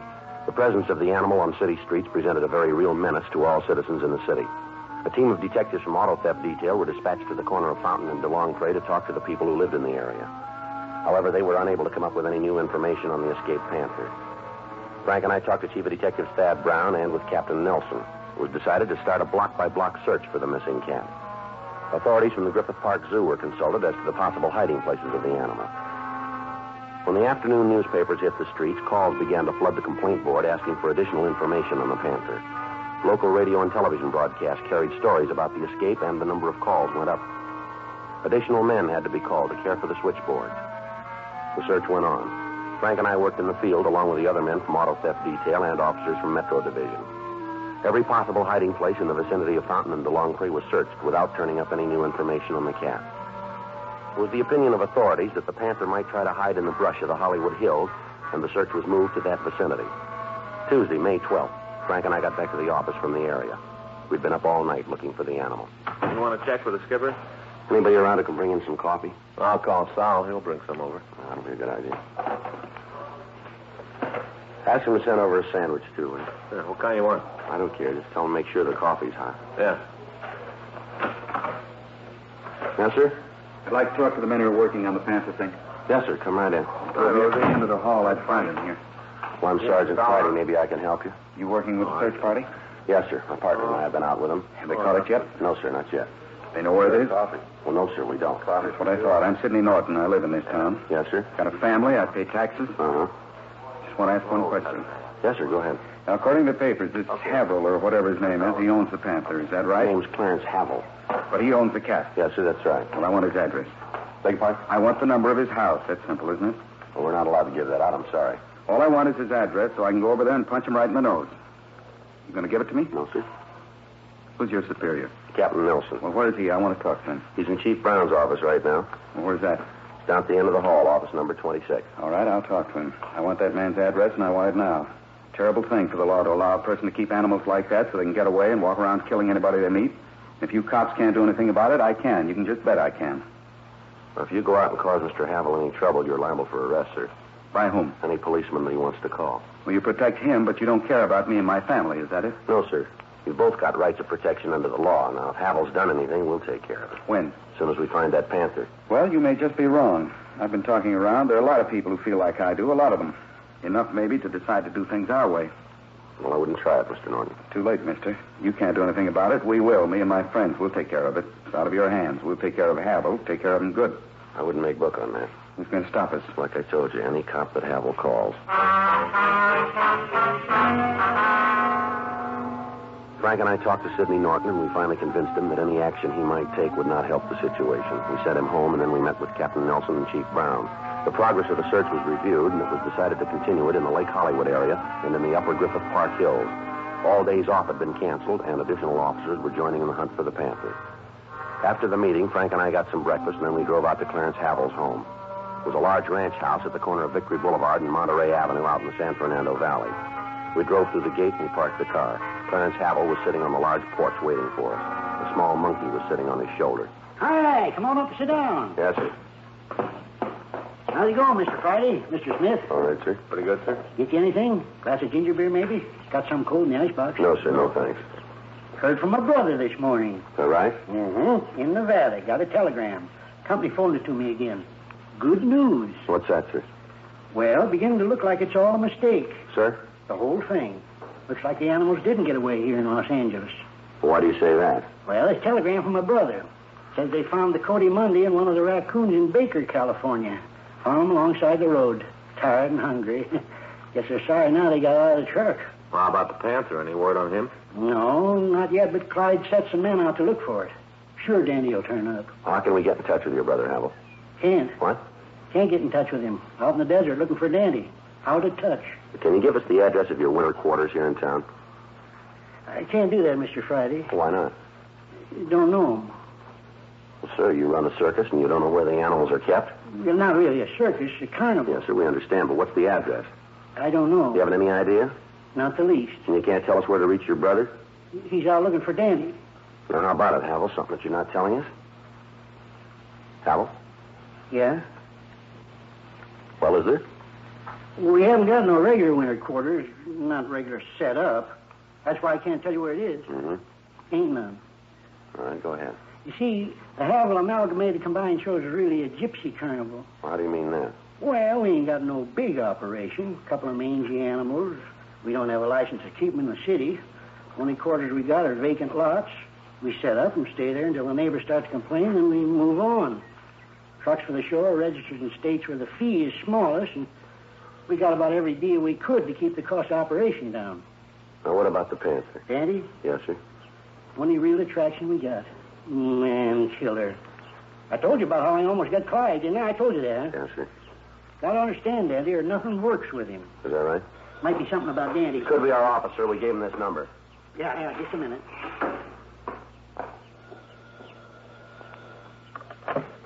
Hello? Yeah, this is number. Huh? Yeah, just a minute. It's for you, Mr. Friday, your office. Thank you. Thank you very much. No trouble at all. Like to do what I can. Yes, sir. Friday. Yes, Skipper. That's right. So you want to give me that address? Oh, it checked out, did it? Uh-huh. No, we'll get right over. Frank, let's go. Good news? Well, we're not sure yet. Huh? They say they found the Panther.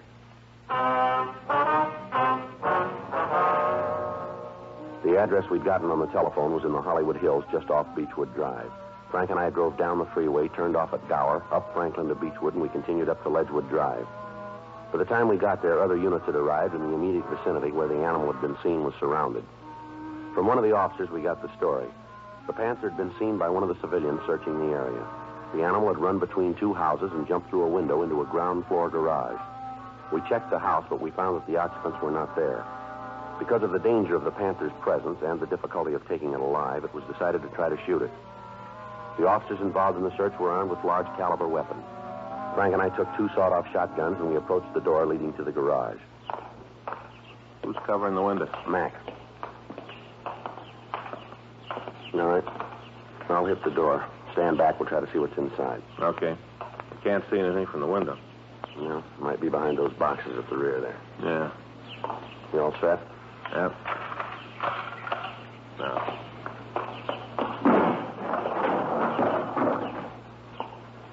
See anything? No. Wait a minute. Back there, behind the cases. Looks like something there. All right, you take that side. Right. Take it easy.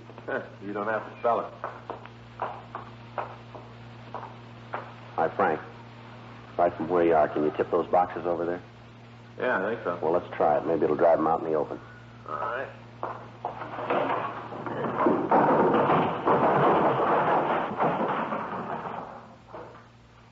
Well, there he is. Yeah. Looks pretty mean. Black tomcat.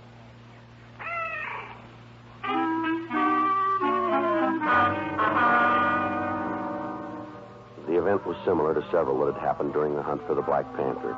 During the 20-odd hours we'd been looking for the animal, there had been several reports that seemed authentic enough to be checked out.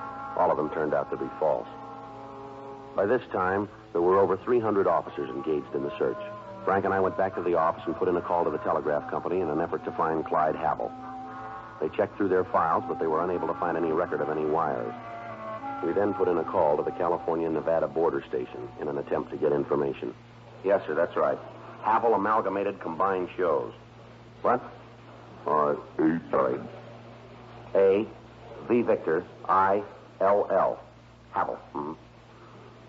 Well, from what we got, it should have come through Saturday the 13th. No, it might have been Sunday the 14th. You pretty sure about that, are you? Was it possible? All right, I understand. Okay, thank you. If anything turns up, will you call us? Friday, extension 2507. That's auto theft detail. Right. Thanks again. Bye. How about it? They got a record of the show going through? They never heard of it.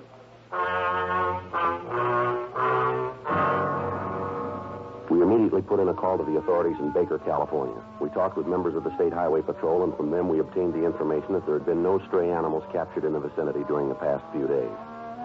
The conversation with them lengthened the possibility that the story we'd gotten from Clarence Havel was a lie. We checked his house, but Havel wasn't there. From his neighbors, we obtained the name of his sister. 6:10 p.m. We drove out to the address, a two-family stucco duplex. We rang the bell and we waited. Yes, Miss Havel?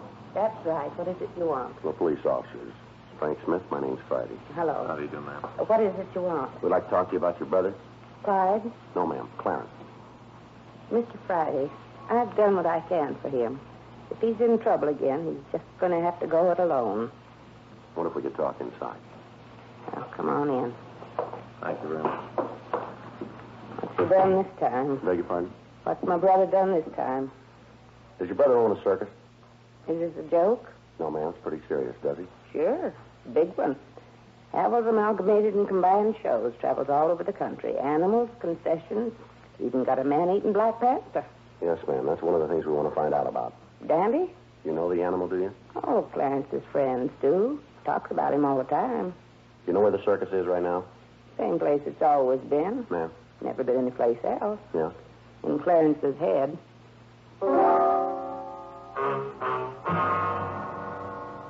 We continued to talk to Lillian Havel. From her, we got the background of the story. She told us that her brother had been a press agent for one of the larger carnivals, but that he'd been discharged several years before. Since that time, he talked of very little else but the day when he'd be able to start his own show starring Dante, the man-killing Black Panther. She went on to tell us that he'd spent most of his time in the hills of the San Fernando Valley trapping small animals, preparing for the first tour of the carnival. We called the office and notified them. The search for the Black Panther was called off. 8:46 p.m. We left the duplex and we drove out the freeway to the valley. When we got to Havel's, he was sitting on the front porch reading. The monkey was still on his shoulder. Hi there. Come back, huh? Yes, sir. Found Andy yet? Sure hope you come up with him. I hate to lose the main attraction. Ain't had any word of him yet, huh? No. He's a sly one, old Dante. Sly. He knows if you find him, he'll go back in the cage. You just keep looking, though. He'll turn up. Search has been called off, Havel. Called off? That's right. You mean you quit looking? That's right. Well, you can't do that. You can't. Dangerous animal like that loose in the city, all the people in dire danger. You can't call off the posse. Why don't you tell us about it? What do you mean? All right, Havel. Tell us why you did it. Huh? Why'd you report the panther being gone? 'Cause you was. Wanted to save all the people from dire danger. Why don't you tell us the truth? Huh? We've checked your story. It's a pack of lies, you know it. Now, just a minute. Ain't no man that says I tell lies. No man. You say you got 2 telegrams from your brother, is that right? Yeah, from Clyde. Well, we checked with the telegraph company. They've got no record of any such messages. Hey, it's a big company. They might have lost him. No, I don't think they lost them. Might have. You told us the carnival truck went into Nevada, didn't you? Is that right? Yeah. Well, we checked at the border. They don't know anything about the show. Well, a lot of roads into Nevada. Maybe you called the wrong station. Well, we talked to the right one. Big truck, red and yellow. Havel's Combined Amalgamated Shows. Letters about this big on the side. The other letters got a picture of Dandy on the side. Mean you can almost count his teeth. You told us the truck was registered in your name. DMV has no record of it. Must be some mistake. It's got to be wrong. We talked to your sister. She tells us you don't have any kind of a show. Lillian said that? That's what she said. You hear too? Yes, sir. Lillian told you I didn't have no show? Lillian told you that? Want to get your coat, Hal? Huh? A little cold out tonight. You might need a coat. We going someplace? Yes, sir. We're going to have to take you downtown. Why? Well, you've had half the city on a wild goose chase here. Caused a lot of people a lot of work. Turns out there was no reason for it. We're trying to find out why you did it. Why? Yes, sir. You ever wanted anything bad, Sergeant? What? You ever wanted something so bad you'd almost taste it? Get to a point where you think about it so much, pretty soon it don't come over like a dream anymore. It's real.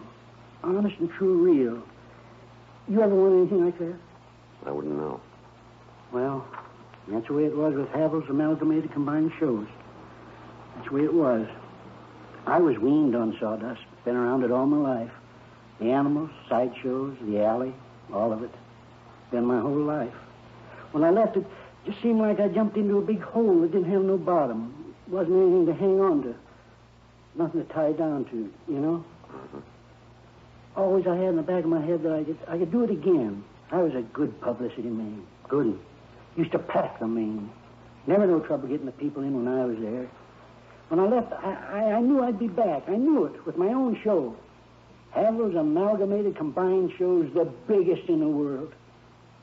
I guess I just got so as I believed it too much and lost the line between what's real and what I was dreaming. Mm-hmm. Knew it this morning when you was out here. Remembered and tried to stop you from going on with it. Tried, and then there was that phone call where they'd found Daddy. Didn't seem right to stop things then. It didn't seem right. All right. You want to get your coat? Yeah. Are you going to take me downtown in the police car? That's right. Going to use a siren? The what, sir? Siren. There's no reason for any siren.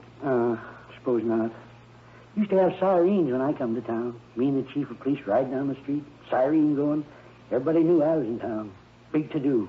Everybody knew I was there. Things have sure changed. Not very much. Yeah, things have changed. People used to know I was in town. They still do.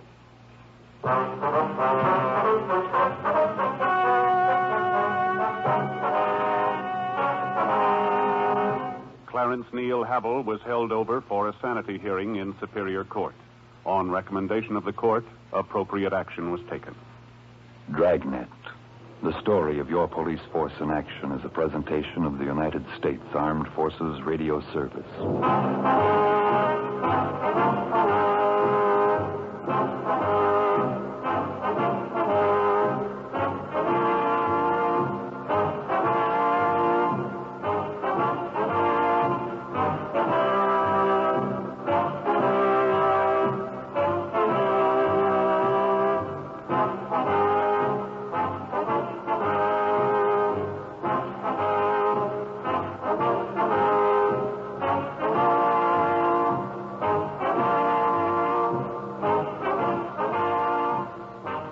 Find RJ and got the name of the man who had work number 10567. He should be able to give you the name of the man you're looking for. Oh, simple. Yes, it's not quite that easy, but it's a place to start.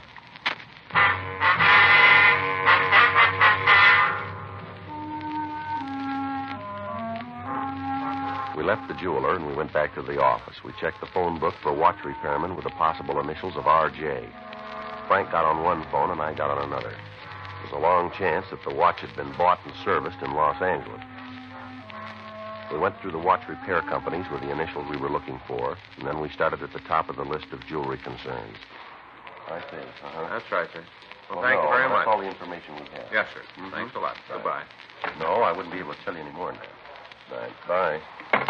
I got nothing. Well, we better get on it or we're going to have to wait until tomorrow. 5:20. Most of the place is closed in a few minutes, so let's stay with it. Yeah. It's getting so I can't see the numbers on this dial anymore.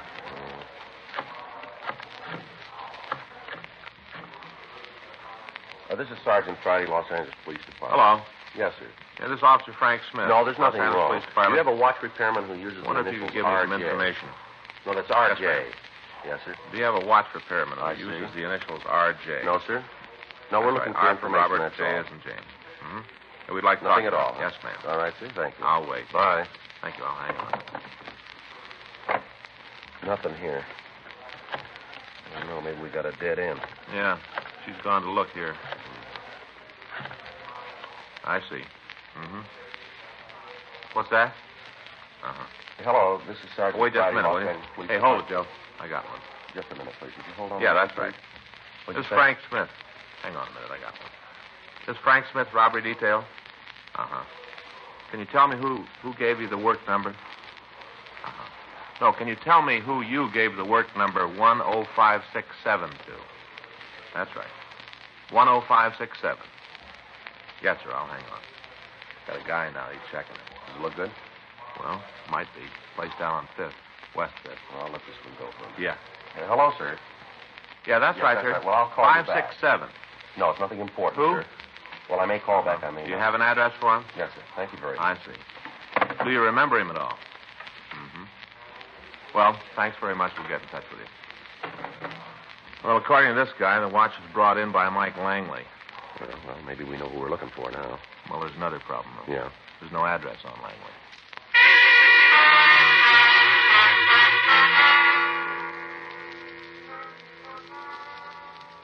checked the name Langley through R&I, but without any description to work with, there was little chance that we'd find anything. We checked the description on the arrest reports against that of our suspect, and we ruled out all the possibles that we came up with. We checked the name in the phone book, but we found no listing. We checked the city directory without result. 6:15 p.m. We got in touch with the utility companies and asked them to check their records. They told us they'd call us back by the next morning with the information. Wednesday, February 18th, 9:12 a.m. Frank and I were in the squad room. I got it. Robbery Friday. Yes, that's right. Mm-hmm. Okay. Yeah, go ahead. Mm-hmm. 2647 Gilbert. That's G as in George, I-L-B-E-R-T. Yeah. Okay. Uh-huh. Well, how long have they had that service? Uh-huh. Right, you betcha. Thanks very much. Friday. Yes, right. Thanks very much. They came up with it, huh? Yeah, looks real good here. Service started on Friday, January 16th. Yeah. 2 days before the robbery.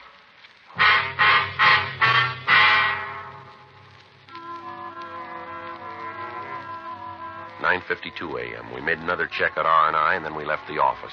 We drove out the Hollywood Freeway, turned off at Vermont, and drove over to Gilbert. 2647 was the last unit in the Spanish-style court. Frank covered the back of the place, and I went up and rang the doorbell. The door was opened by a woman in her late 20s. She identified herself as Mrs. Pearl Langley. We asked about her husband. She told us he was at work. Frank and I got the address and drove over to the place. Mike Langley was a fry cook in a small restaurant on Spring Street. We took him back into the manager's office, and we talked to him. He matched the description of the suspect very close. You're way off base. Well, maybe you can tell us where you were on Saturday, January 17th, huh? Sure, I was home helping Pearl. We just moved into the new place the day before. I was giving her a hand getting things straightened out. What about Sunday, the 18th? I worked. Here? It's the only job I've got. What about Monday, the 19th? Same deal. You were here. That's right. What time do you come to work? I get in about 6:30, line things up in the kitchen. We open at 7:30. You're pretty sure where you were on the 19th, huh? Positive. Any special reason you're so sure? What do you mean? Well, any reason you'd remember you were working on that day? Nothing besides I haven't missed a day since I took the job. When was that? About a year and a half ago. You have to check with the boss. He'd have a record on what days you were here, huh? That old skinflint, he's got a note on every minute I was in the kitchen. Probably tell you how many eggs I fried since I've been cooking for him. You want to check on that, Frank? Yeah. I want you to look at something here, Langley, and tell me if you know who it belongs to. Sure, what do you got? Right here. It's a cheap watch. It isn't mine. You ever seen it? I don't think so. You ever been arrested? Why you ask that? Have you? No. Never been in trouble with the police? Not in California. Where? Texas. Where in Texas? Galveston. What was the beef? Drunk driving and nailed me on the boulevard. What'd you draw? Paid a fine, did 10 days. That's the only trouble you've ever had with the police? That's it. You're sure about this watch? Yeah. Never saw it before? No. No. Yeah. Be right back, Langley. I'd appreciate it if you could step it up. The boss is going to start docking me if I'm off much more. Yeah. What do you got? I checked with the owner. Uh-huh. Looks like we're far out on this thing. Huh? Langley was working all day the 19th.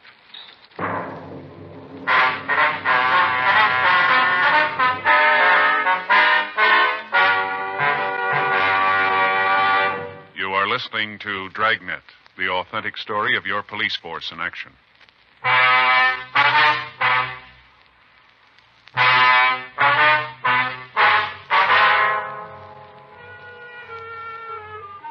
We contacted the authorities in Galveston and talked with officers Rex Torian and Reuben Guzman.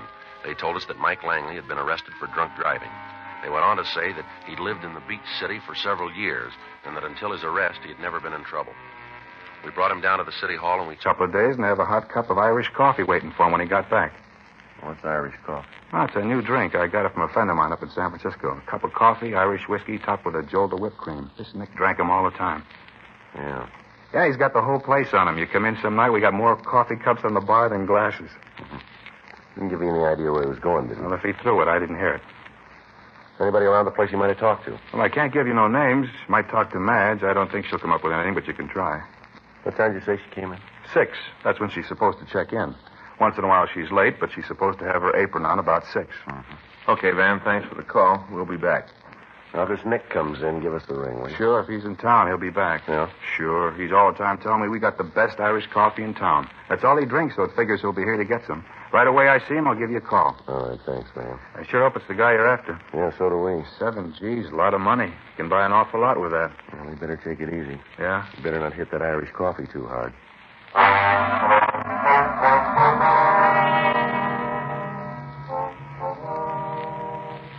3 weeks previously, on Monday, January 19th at 9:40 a.m., a masked man had walked into a supermarket at the corner of Laurel Canyon Boulevard and Camarillo Street and held up the store for a total of $7,367. The alarm had gone out immediately, but the holdup man succeeded in getting out of the area. All routine procedure had been followed, but it resulted in no information to put us any closer to the thief. Local broadcasts and APBs had been gotten out. The description of the thief had been taken and checked through the stats office. All leads had been followed up without result. The phone call from the bartender appeared to be our first break in the case. Frank and I went back to the city hall and checked the name Nick and the description through the moniker file in R&I. There were only 4 possibles turned over to us. We showed the mugshots to the bartender, but he couldn't give us an identification. We got the home address of Madge, the cocktail waitress, and we went out to see her. Her landlady told us that she wasn't home and that when the girl had left, she said she'd go straight to work. We waited for her at the bar, but after talking to her, we had no additional information to work with. The following morning, we began to canvass the neighborhood. We talked to shopkeepers and store owners. In several clothing stores, we found clerks who thought they remembered the man, but they were unable to give us any information on him. Late that afternoon, we talked to a jeweler. We asked if he had a customer who might fit the description of the suspect. Yes, sir. Seems to me I remember a man like that. What can you tell us about him, Mr. Hobbs? Not much. Bought quite a bit of merchandise. What is it you want to know? Could you give us his name? I'm afraid not. How about receipts? Anything like that? No, sir. It was a cash sale. There was no reason to take his name. Uh-huh. Can you give us any information on him at all? Maybe if you could tell me what this is all about, I could help you out. Well, it's a police matter, Mr. Hobbs. You must understand, Sergeant, I want to do what I can, but it's rather difficult without knowing exactly what it is you're after. Well, we want to find a man. Any information you have that'll help us do that will be appreciated. I'm afraid there's nothing I can do for you. Well, how about the things he bought? You want the complete list? Yeah, how much did he buy? I'll have to look it up. Just a minute. All right, sir. Keep a record of your sales, do you? Yeah, I have to for tax purposes. Just a minute. Uh-huh. I'm not certain of the date. Take a minute to find. All right, sir. Take your time. Let me see. Yeah. Here.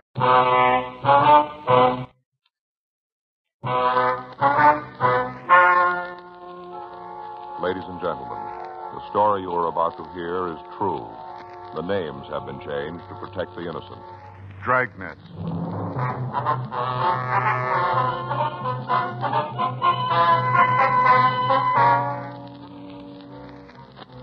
You're a detective sergeant. You're assigned to robbery detail.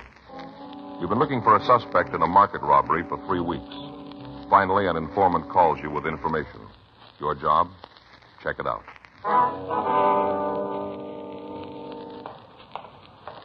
It was Tuesday, February 17th. It was cold in Los Angeles. We were working the day watch out of robbery detail. My partner's Frank Smith. The boss is Chief of Detectives Thad Brown. My name's Friday.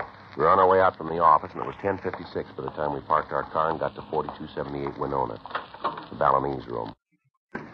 Hi, Joe. Frank. Van, how's Hi, it going? Van. I'm walking around, about all I can expect. Sit down. Thank you. Get you anything?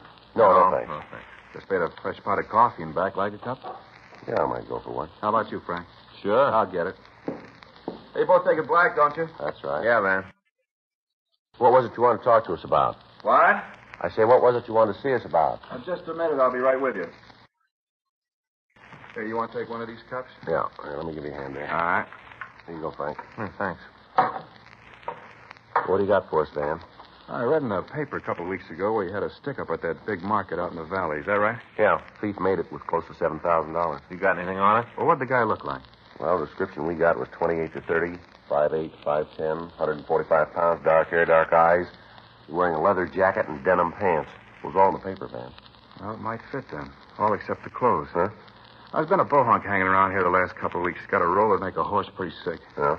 The funny part is that I've seen him around here for a year, and he never had 2 dimes to rub together. All of a sudden, he turns up loaded. Popping for drinks all over the place. Loaded down with expensive watches, good clothes, everything that goes with money. What's his name, you know? Well, I don't know the whole thing. Been calling him Nick. That's all I know. He matches the description pretty close, huh? All except the clothes. Rags he's carrying now are the best. Don't look like they come from plain racks. Mm-hmm. Did he come up with any kind of a story about the money? No, I kind of hinted at it a couple of times, in a joking sort of way. I didn't want to be too nosy. Yeah, I know. All he says is that he met the locksmith to Fort Knox. Passed it off as a big joke. Says he found the easy way to live. Well, might be our man. Do you have any close friends? No, Joey plays it kind of solo. He dated Madge a couple of times. Who's Madge? She's a waitress here. Comes in about 6. She works the tables in back. Mm-hmm. Did she tell you anything about the guy? No, I asked her, but she says they had dinner, took in a couple of clubs, then he took her home. Played it straight all evening. Mm-hmm. Kind of worried Madge for a couple of days after. Figured she was kind of slipping a little. You didn't say anything to her, huh? No kind of a tip-off. Played it real straight, like I said. Do you have a job? Well, not so as you'd notice. Doesn't seem to have any working hours. Used to walk in here at all hours. Got any other friends? No close ones. He'd buy drinks for anybody that was around when he was popping, but he never came in with nobody. He never left with anybody. You seen him around lately? No, not for a couple of days. Got any idea where he lives? No, I don't think he pads down here in the neighborhood. How about a car? No go. All the time I saw him, he rode cabs. Took him here and left in them. Well, last time he left, you say where he was going? No, just shoved off. Said he might not be around for... Here it is.